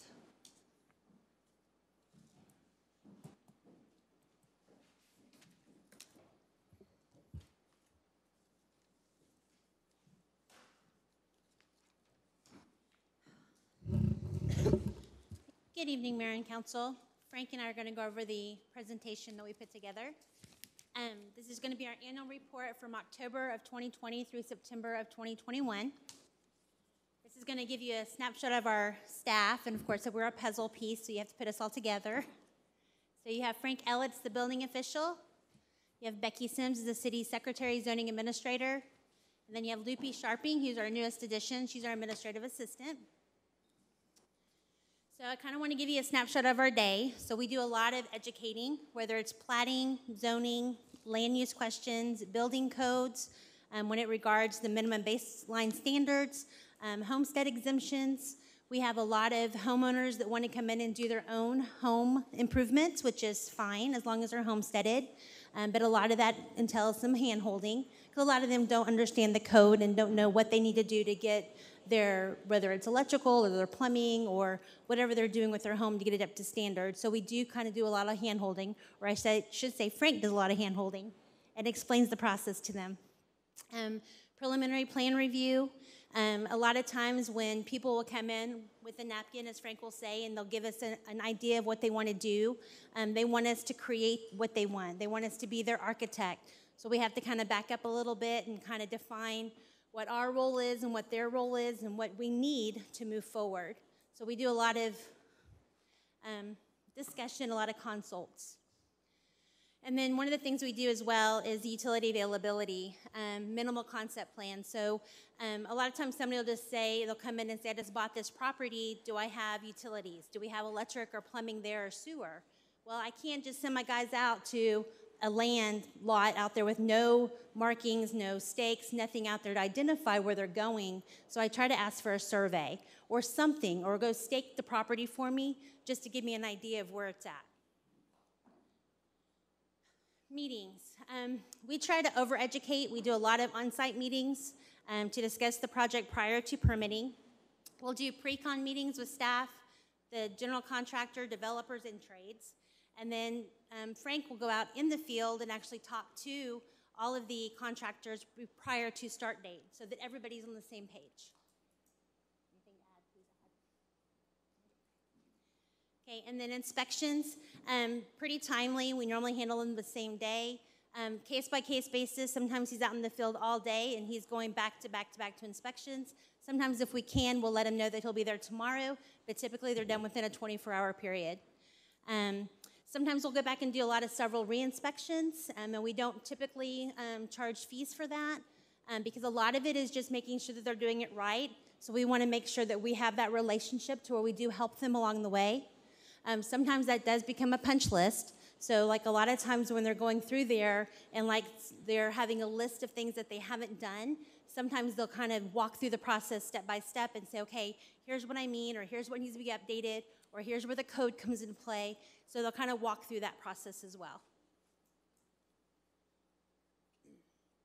This just kind of gives you a snapshot of the total permits by type. So for the 12-month period, there were 676 permits that were pulled or issued. So this kind of identifies your electrical being 180, your plumbing 160, and then some of the trades will roll up to your building. So of the 54 building permits, you will have electrical, plumbing, mechanical will fall in there as well.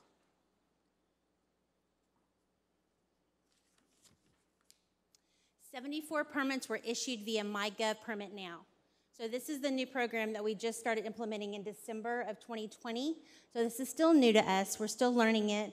We're still educating our contractors on it. So it's a work in progress, but we are making progress. This is your permits issued by month. So you can see how it fluctuates each month just depending on what's going on. So it just kind of starts in October at 77, and then this last September it went down to 54. But you can see the drops, like in February, of course, when it was really cold.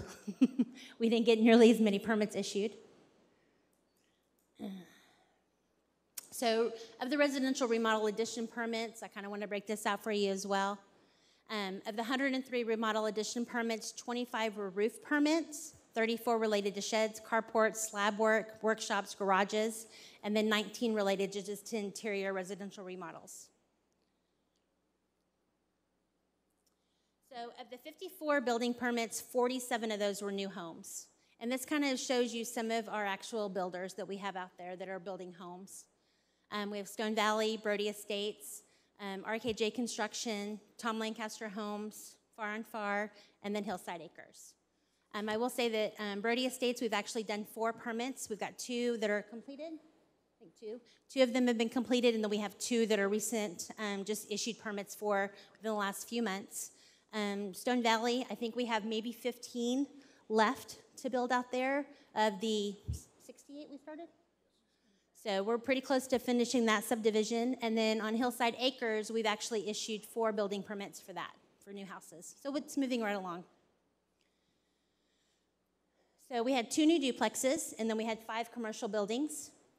So this identifies our 5 commercial buildings. So we had Sefco that we issued this year, Waterburger, the Sneed Crematorium, the High School Auto Tech and Ag Building, which is actually getting started now, and then the Community Church. So this kind of average shows our inspections by month. So we had 763 annual, so the entire 12-month period, there were 763 inspections that Frank went on in the field. That averages about 63 per month, 3 per day, but of course some days are going to be heavier, some days are going to be lighter, and it just kind of depends. But this kind of shows you kind of a snapshot picture of what he does throughout the day, which is very minimal compared to all the consults he does and the plan review and the meetings he has, and so he stays very busy. So this just kind of gives you a snapshot of the new businesses that happened over the 12-month period. So we had Alamo Coffee, NextLink, Golden Chick, Pizza Works, which has just now recently been open within the last 2 months, I would say. Reaching Greatness is the vapor shop over there by the shoe department. Waterburger, Emma Law Engineers, the Sherry Shop, which is a thrift shop down on 3rd Street, down on the square. I'm sorry, 4th Street, sorry. The Doghouse, Wild Heart Saloon and Boutique, and then Bohemia Salon and Spa, which was, they just put in a new salon at the same location. So planning and zoning. So for this last year, we had 9 meetings, 14 public hearings, which resulted in 160 certified letters that were sent out to property owners. The types of requests, we had 5 rezone requests, 9 specific use permits, and then 2 plat approvals. Zoning Board of Adjustments, we only had 1 meeting this last year, which normally we have 2 per year, so we're slacking. We had 1 public hearing, and then we had 24 certified letters for that 1 case. So types of requests, we had a reduction in lot size from 6,000 square foot to 5,400 square foot, and then we had a reduction in lot depth from 110 to 103, and that was on the same property. This is a list of all the adopted ordinances that have taken place relating to building and planning.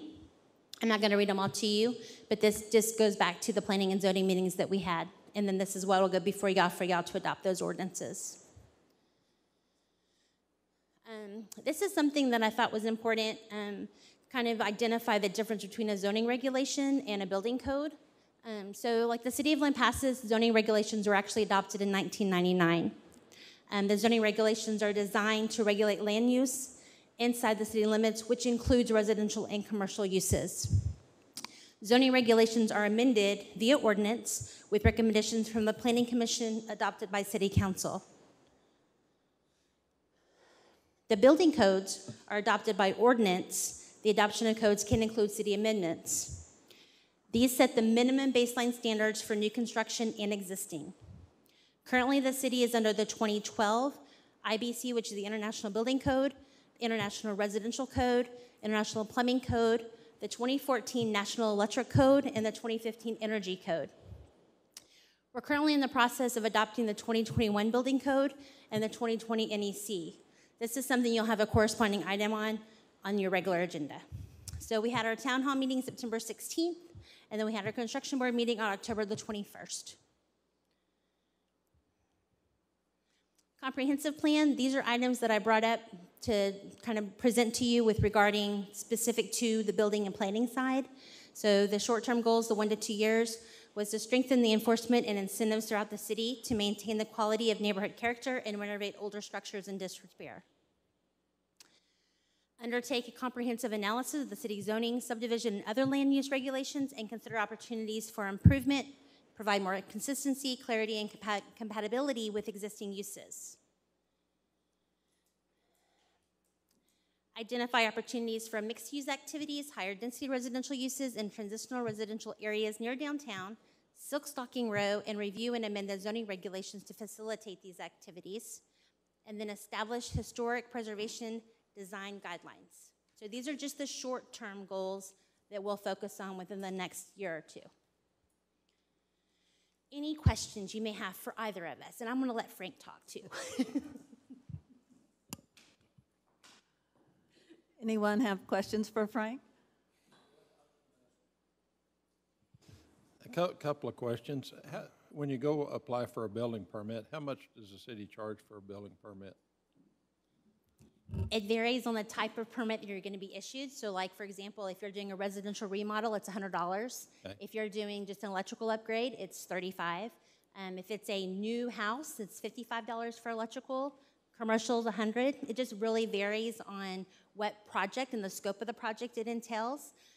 Residential, they normally have more flat rates, whereas commercial is based on either square footage or the construction cost. So it's $5 per thousand.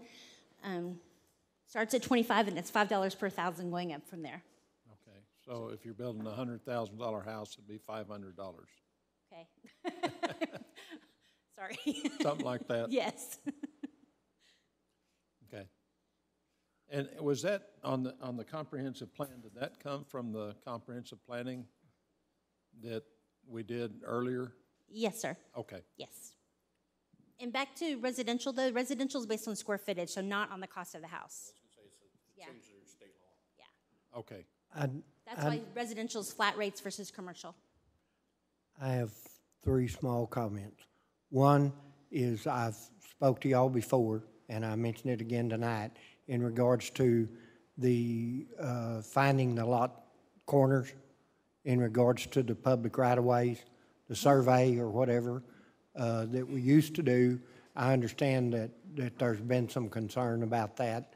I would like for that to be satisfied in the near future with the council in regards to an amendment or whatever we've got to do that. The second thing is, how much time are you having to spend on doing punch lists for developers? Well, to answer your first question, the form survey was brought up to the construction board and it was tabled due to some questions they had. However, I'm a strong proponent of it, and I believe it's really the only way to get an accurate idea of the location and avoid overlaps, PUE encroachments, setbacks, et cetera. Sure. I'd look forward to that, addressing that as soon as possible as well.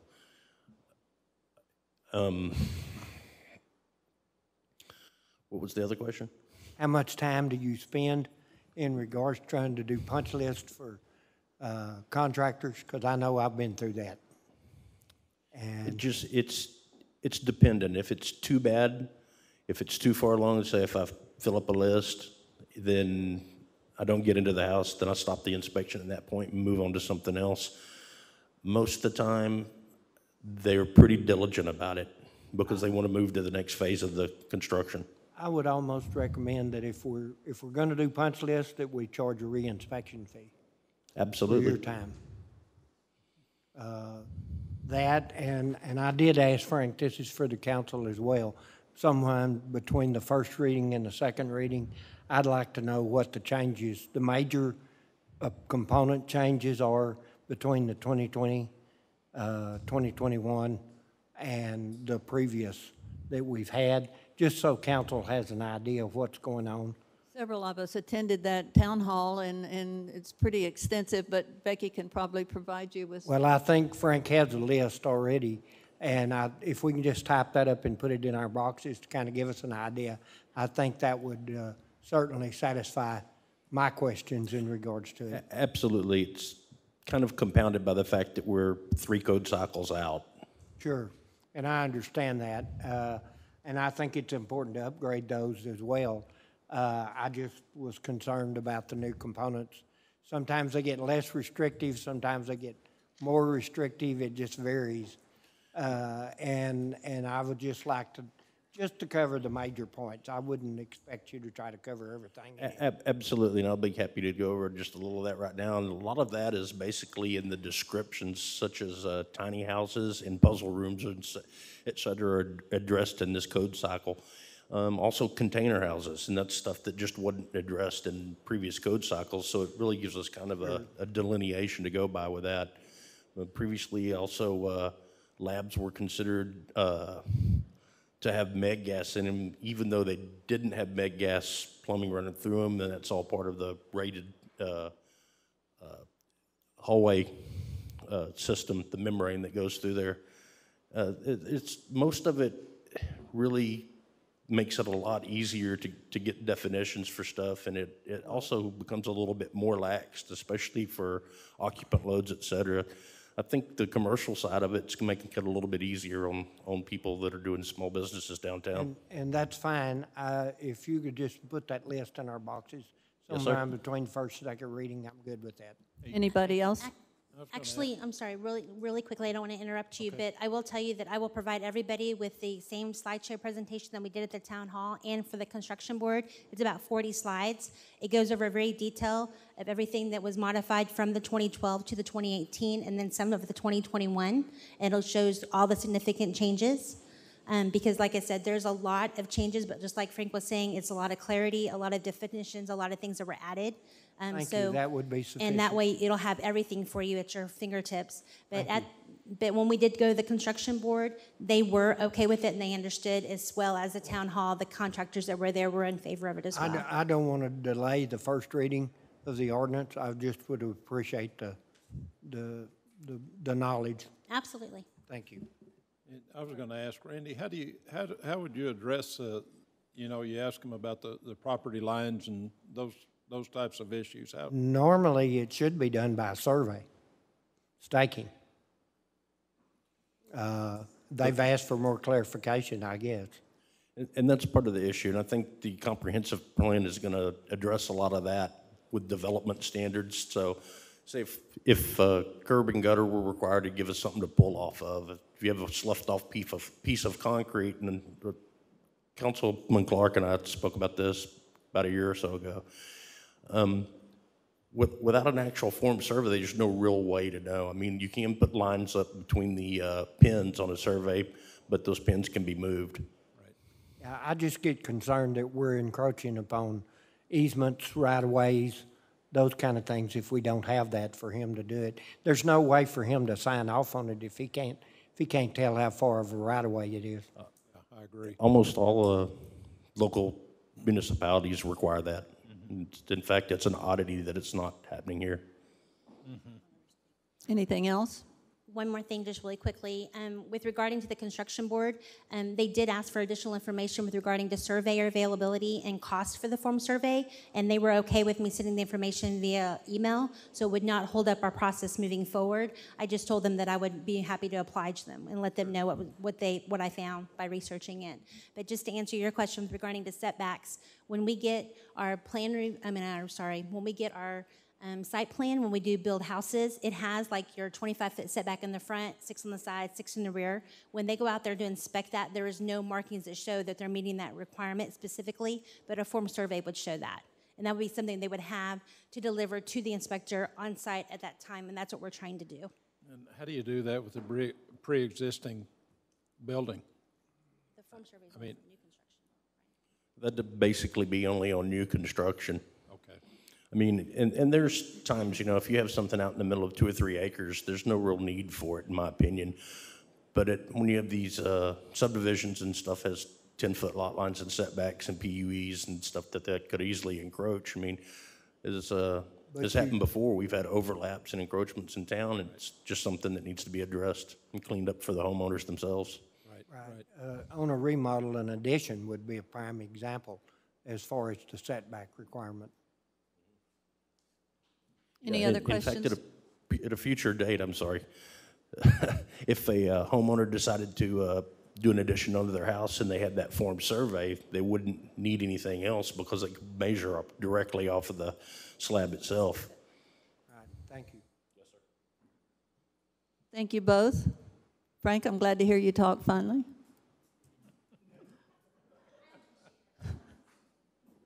Next item up is the city manager's operational report.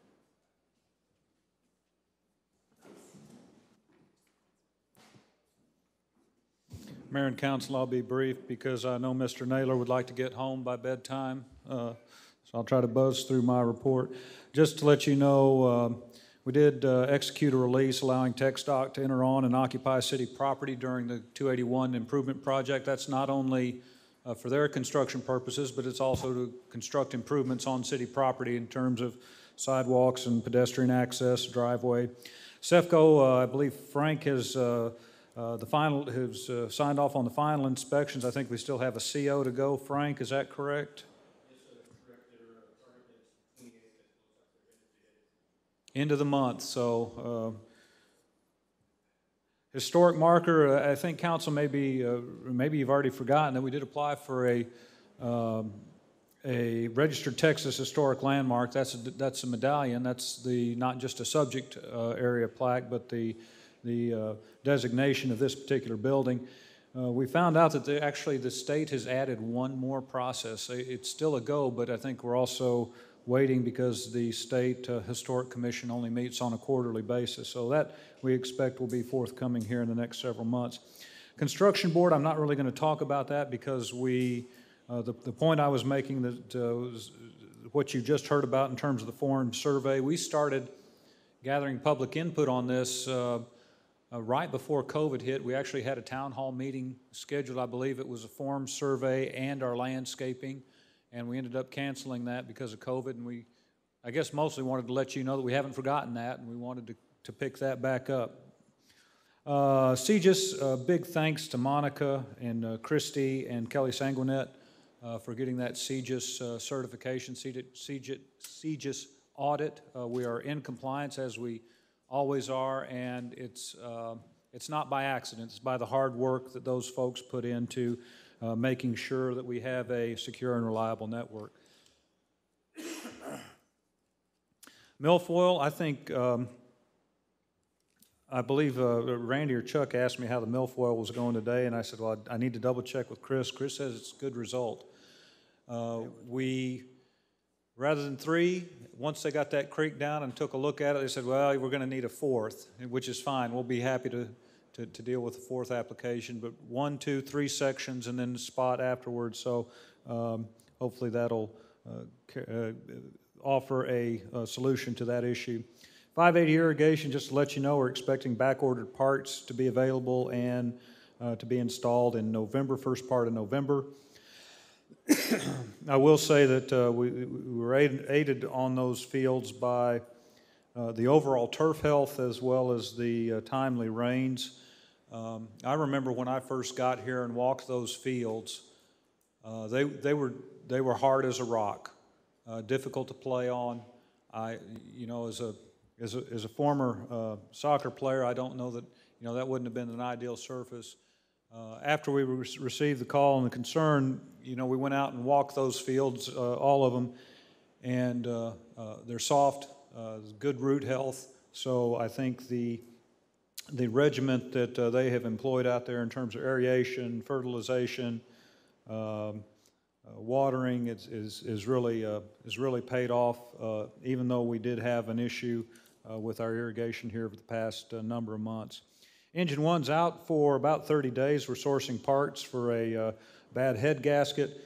Rescue 1, Ladder 1 is a primary response apparatus with Rescue 1 as a backup. And just to let you know, Chief Smith has already done the initial investigations for a replacement engine. EDC, and I don't want to take anything away from Mandy's report, it's always a good report. Please thumb through that because it gives you a good idea of what's happening in terms of economic activity around town. But I did want to point out that there was a downtown meeting, in fact, this morning, October 25th. It included the building official and other staff members about construction upgrades and how do we get things done, and just a number of items were discussed. And just to let you know that this is one of the things that addresses one of our goals on our comprehensive plan. Sammy reports the tentative date of December 6th for the community lunch. Is that still? And so if you want to jot that down on your calendar, it's always a good time to fellowship and bring in some toys or dollars for the Christmas toy distribution through the volunteer department. Fire department, and again, per council budget priority, Chief Smith has modified his organizational structure to include duties for 3 additional personnel under the title of deputy chief. These are not new people. These are new positions. These are people that existed. We're just adding responsibility to them to include J.P. Harris, the administrative duties as well as fire marshal duties for the city and department. Joe Adams, additional administrative and reporting duties, and Corey Greiner, operational and command duties. And we'd certainly be happy to provide you with further descriptions of the duties if that is helpful to council. Website, we are gearing up towards an upgrade. This happens every 5 years, Monica? 4 years.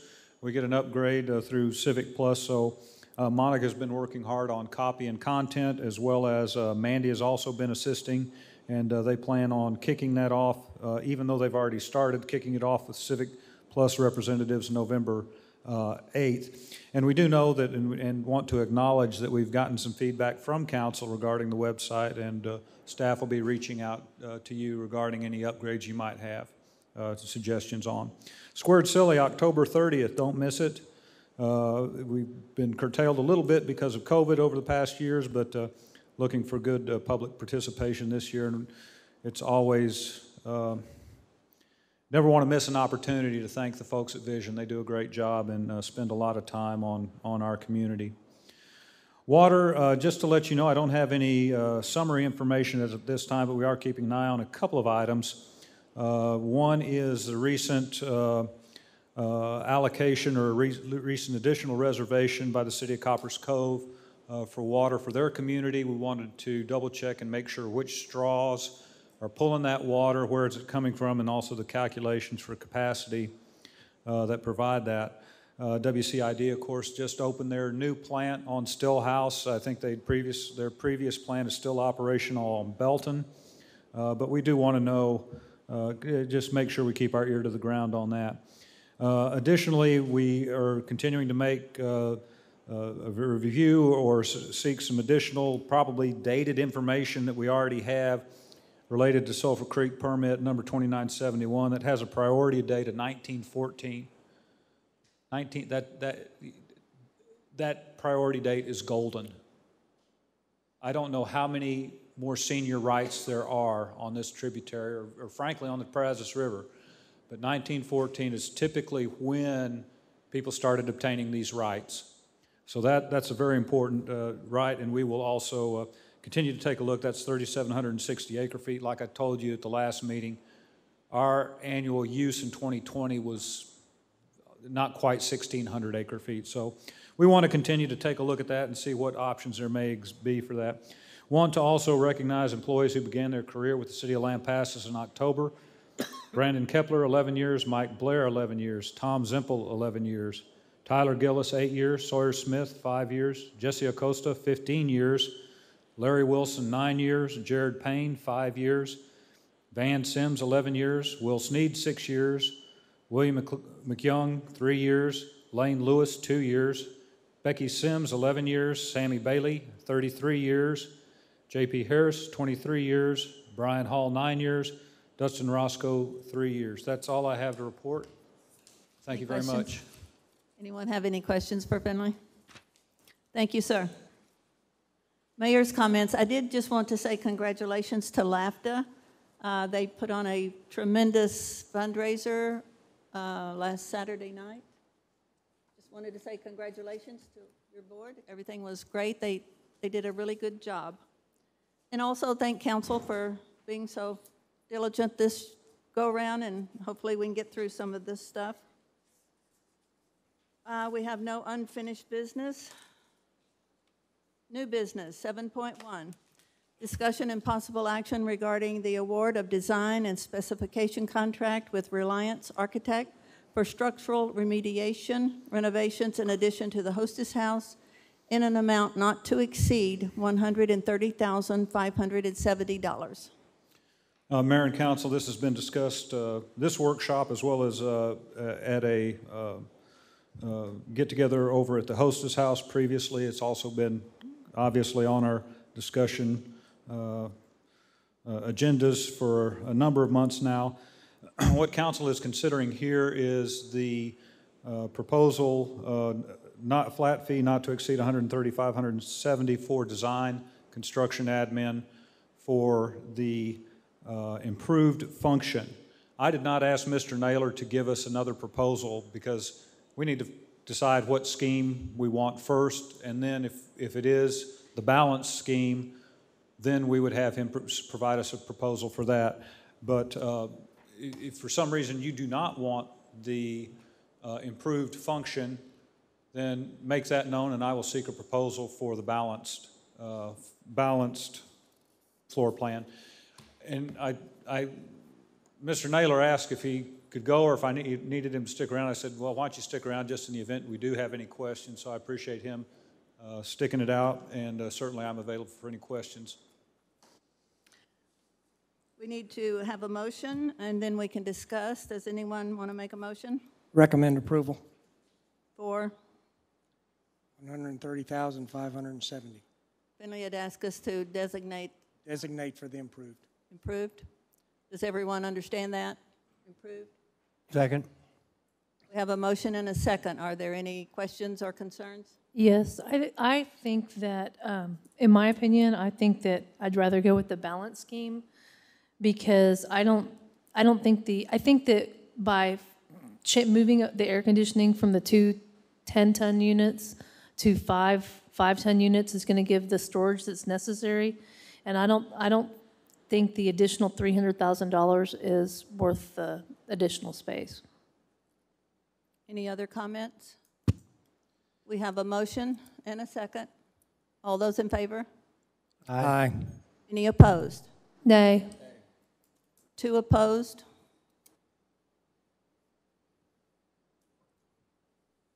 Did you get that, Becky? Okay. Next item is discussion and acceptance of the Chamber of Commerce 3rd and 4th quarter reports. Melissa was here earlier. So this will be the last time that I come for the fiscal year in regards to that report, and I won't be seeing you all until April again. And so I just wanted to let everyone know that if there is any additional information that's needed, please contact me in regards to what we're doing over at the Chamber. You had mentioned before that we are a visitor center, and so all of the reports that you receive from the city, we work in tandem on all those projects, and we do a lot of referrals to new homeowners and things of that nature. So while they can call the city, I mean, the Chamber and the Visitor Center are really the first stop for a lot of people. So Yes. We do appreciate the support that the city gives, and working with Mandy on some different business and tourism items has been a pleasure. So we hope that that continues as well. And we will also be doing a new membership campaign. I know that there's been some questions in the past about the benefits that members receive and so forth on a chamber side of things. And those will just help to reinforce tourism and the business community in Lampasas to make it a destination, as was mentioned earlier. So again, I have a lot of information that I could cover. So if that information is ever requested, please just let me know and I can relay that in a meeting or on the side. Great, So. thank you. I just have one comment. Yes. If we get to a wayfinding before then, I'd like to make sure that she's in attendance. Our wayfinding ordinance and our discussions on that, just so she's invited, because I think she can help us a lot in advertising it. And just to note, I am working with different nonprofits on some holiday events, and so we're working in tandem on that. But in regards to the comprehensive plan, that is something that I'm very passionate about, and I have sat in on some of those meetings. Wayfinding is another passion of mine because, again, we are the first stop for a lot of people, tourism and local. So, right. Could I get a motion to accept the third and fourth quarter reports? So moved. Have a motion and a second. All those in favor? Aye. Any opposed? Thank you, Melissa. thank you very much, Council. 7.3, discussion and possible action regarding the award of East 3rd Street roadway improvements contract to Gage and Cade Construction, LLC, in the amount of $368,207.50. Good evening, Mayor and Council. I'm sitting in for Carlos Garcia, who's somewhere in the Laguna Madre chasing redfish. These bids were advertised September 10th, opened on October 12th. We did receive 6 bids. This is a project that I think everybody has been waiting for, and we were waiting for the alternative for Western to Live Oak. We had trouble getting survey information and things like that, so we went ahead at council's direction and bid this. We did receive 6 bids. Low bid was $368,207.50 from Gage and Cade Construction. You do have in your packet the engineer's recommendation. Just to give you some perspective, I think the estimate on this project was on the order of $550,000 to $600,000. This kind of bucks the trend of what we have been seeing, but we would recommend your approval and allow us to move forward on this project. I would like to proudly move forward and make a motion to approve to Gage and Cade Construction, LLC, in the amount of $368,207.50. Second. Have a motion and a second. Are there any other comments? All those in favor? Aye. Any opposed? Thank you. And I'm saying yay, Finley. 7.4, discussion and possible action regarding the award of a quote to Holt Truck Centers in the amount of $33,579.56 for a 40,000-pound carrying capacity haul trailer. Mr. Good evening, Sims? Council, Mayor. This is a new trailer. Our excavator that we have right now weighs in excess of 18,000 pounds. And the trailer we have right now only carries 18,000 pounds, and the excavator we have, it weighs a little over 25,000 pounds. So for safety's sake, we need this trailer. Could I get a motion to approve this trailer? I would move to approve. Second. I have a motion and a second. Are there any comments or questions? Yeah, just curious, this was a budgeted item or a non-budgeted? Yes, this is a budgeted item. Thank you. All those in favor? Aye. Any opposed? Thank you, Van. We're going to defer 7.5, so I'm going to 7.6. Discussion and possible action regarding the purchase and installation of a new SCADA computer and an HMI upgrade in the amount of $40,530 from Track and Troll. Good evening. Again, this is a budgeted item. After having so much trouble during the freeze of not being able to see our water situation, we discussed this with our provider, and this is the best possible action is an upgrade to this entire system. That way we can log on and see it real time versus not being able to like we do now. Need a motion to approve this? So moved. Recommend, a second. Got a motion and a second. Does anyone have questions or comments? So there was a system put in a couple years ago, the same system? We've had Wonderware, which is the system we have now, for almost 11 years. Okay. It's becoming obsolete. Wonderware is actually moving out of the water and the wastewater business, and it's moving more into the factory, the large factory type scenarios. The VT SCADA, what we're moving to, is actually more designed for the water and the wastewater industries. So so SCADA, what does that stand for? Sorry, man. It's acquired data management, basically. Is that just a software or also the computers? It's everything. It's everything? Yes. So when's the last time we had an upgrade on that? We've never upgraded. We had to change computers back in 19. Our computer was one of the ones that got hit by the virus deal, but we have never actually upgraded the system. Not the particular SCADA, and that's been around for a long, long time. Right. And the track and control is a very good system. Yes. I would highly recommend it. So with this proposal here, that's going to be able to allow you to monitor each different meter, so. Real time. This isn't a water meter based. This is only our tanks and wastewater plant and water system. Okay. It also Motors, allows pumps, our, motors, it also allows for our inflow coming from Kempner as well. We piggyback off of Kempner's signal at both meter sites, so we see their pressures, we see their flows, and then we see elevations at both of our tank sites. We can control pumps at the Spring Street pump station. We can turn them on and off. If an emergency arises, we need to open the valve at Spring Street to fill the tank or close the valve if we need to. There's a lot of advancement we can do inside of our system. We're just doing it a little bit at a time. We can see our lift stations. We can't control them yet, but that is an option. It just costs a little bit of money every time we want to do an actual system upgrade, not a SCADA upgrade. And so that we get some, what all benefits, I guess, I'm trying to get out of, what benefits are we going to get upgrading right now?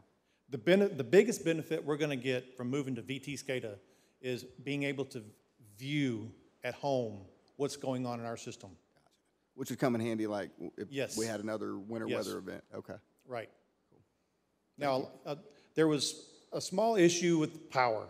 You know, of course, everybody other than Kempner, they could see their stuff because they weren't losing their power.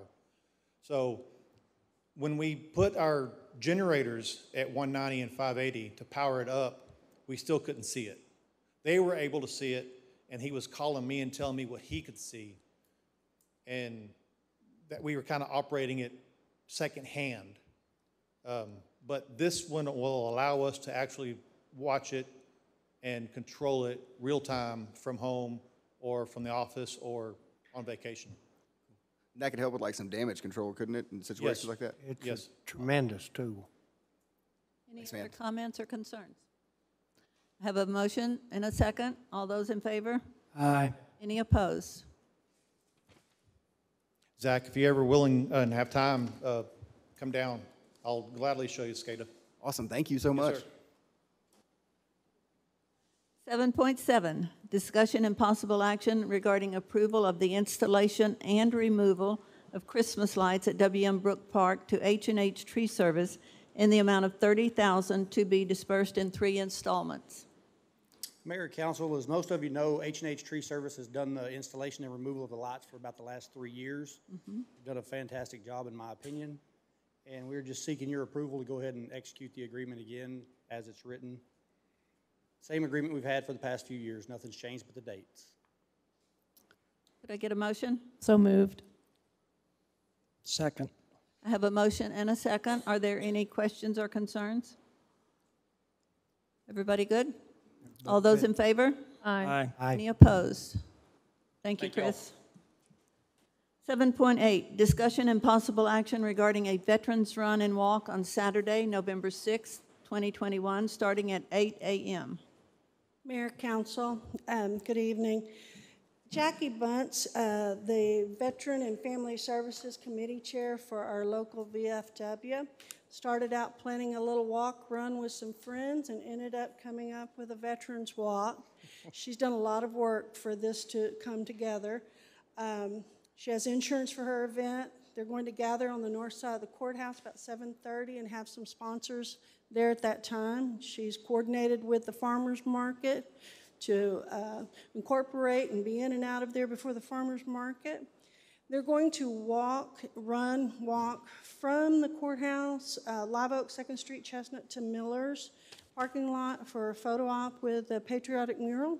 And from there, they're going to wind their way around sidewalks of, go to East 580, the sidewalks there, come around to Hackberry, and then from there, they'll cross 4th Street, have a run that comes back, crosses them back over 4th Street, and then back to the courthouse. They're complete routes in your packet. With that, we're asking permission to escort and to provide safety for this run for them. So I'm asking for a motion to approve us to escort the event and to provide traffic safety. Primarily, our concerns are just with 4th Street. It's not a sanctioned run, so they're not timed. They'll be watching, but we just want to make sure that they're safe coming across back and forth on 4th Street. Great. Could I get a motion? Approved. Have a motion and a second. All those in favor? Aye. Any opposed? Thank you. Thank you. Thank you. 7.9, discussion and possible action regarding the board appointment and reappointment on the Lampasas Economic Development Corporation. Good evening, Mayor and Council. This is another one of my board appointments and reappointments. I think I have 3 more boards left to present over the next probably 6 weeks or so. This evening, we're asking to consider a motion to reappoint Roland Schaub and Steve Hepson and to appoint Ryan Shahan to the Lampasas Economic Development Corporation Board. They did meet on the 20th, and they do recommend approval as well. Move to approve. Got a motion Second. and a second. Does anyone have any comments, questions? All Yeah. those in, I'm sorry, I had a quick question because I noticed that, unless I'm just missing it, I noticed that Ronnie Vineyard reapplied, but he's not on the. That is correct. The board discussed the numerous applicants that they had to fill those positions, and at the meeting, they opted to appoint somebody in a financial background, and that's why Ryan Shanahan was appointed from the board to your recommendation to y'all. any other comments, questions? Have a motion and a second. All those in favor? Aye. Any opposed? Thank you.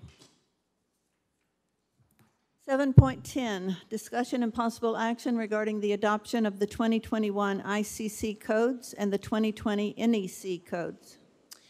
It's me again. This is kind of giving you some background with regarding to going to the 2021 codes. The City of Lampasas originally adopted technical codes back in 1995. Since that time, there have been 2 modifications. In 2011, we did the 2006 ICC codes and the 2005 NEC, which is the National Electrical and the International Code Council. In 2015 was the most recent, and we went through and did the 2012 ICC, which is all the International Code Council code books, and the 2014 National Electric Code, and that's what we are doing today. Earlier this year, we went through a building code effectiveness grading schedule, and the ISR rating is affected when jurisdictions fall behind in our code cycles. So typically about every 3 years is when we get new codes. So we're quite significantly backlogged with or behind with regarding to our code adoption. So we're trying to do this because it affects our ISO rating, which is kind of what we use for the underwriters to use and offer premiums and for residential and commercial properties. So we're trying to get a higher ISO rating. At the same time, we want to adopt the codes because we do feel it's in the best interest of the community. We did have a town hall where we obtained builders, trades, and citizen feedback. We did that on September the 16th. We had about 35 people who were there and talked to us in various, whether it was a citizen or trades. Some council was there as well. It was pretty effective. The construction board, we met on October 21st to discuss the significant changes from the 2012 to the 2021, and they also are in favor of moving to the 2021 codes. So we're asking for consideration for you to adopt the codes at the first reading of the ordinance this evening. However, we don't want to make them effective until January 1 of 2022. Move to approve the first reading of an ordinance to adopt the 2021 International Code and the 2021 National Electric Code. I'm sorry, Mr. Clark, I made a mistake on there. It is actually going to be the 2020 National Electric Code. Amend to a 2020. Thank you. Okay, I have a motion. Second. I have a motion and a second. Are there any questions? All those in favor? Aye. Any opposed? Thank you both. Thank you very much. Thank you, Mayor, Council. We will adjourn into executive session, and it will be to receive and evaluate financial information received from a business prospect, to discuss same and/or to deliberate regarding commercial or financial information that the city has received from a business prospect that the city seeks to have locate, stay, or expand in or near the city, with which the city is conducting economic development negotiations, and/or to deliberate an offer of any financial or other incentives to other business prospects described above. Could I get a motion to adjourn? Moved. Second. All those in favor? Aye.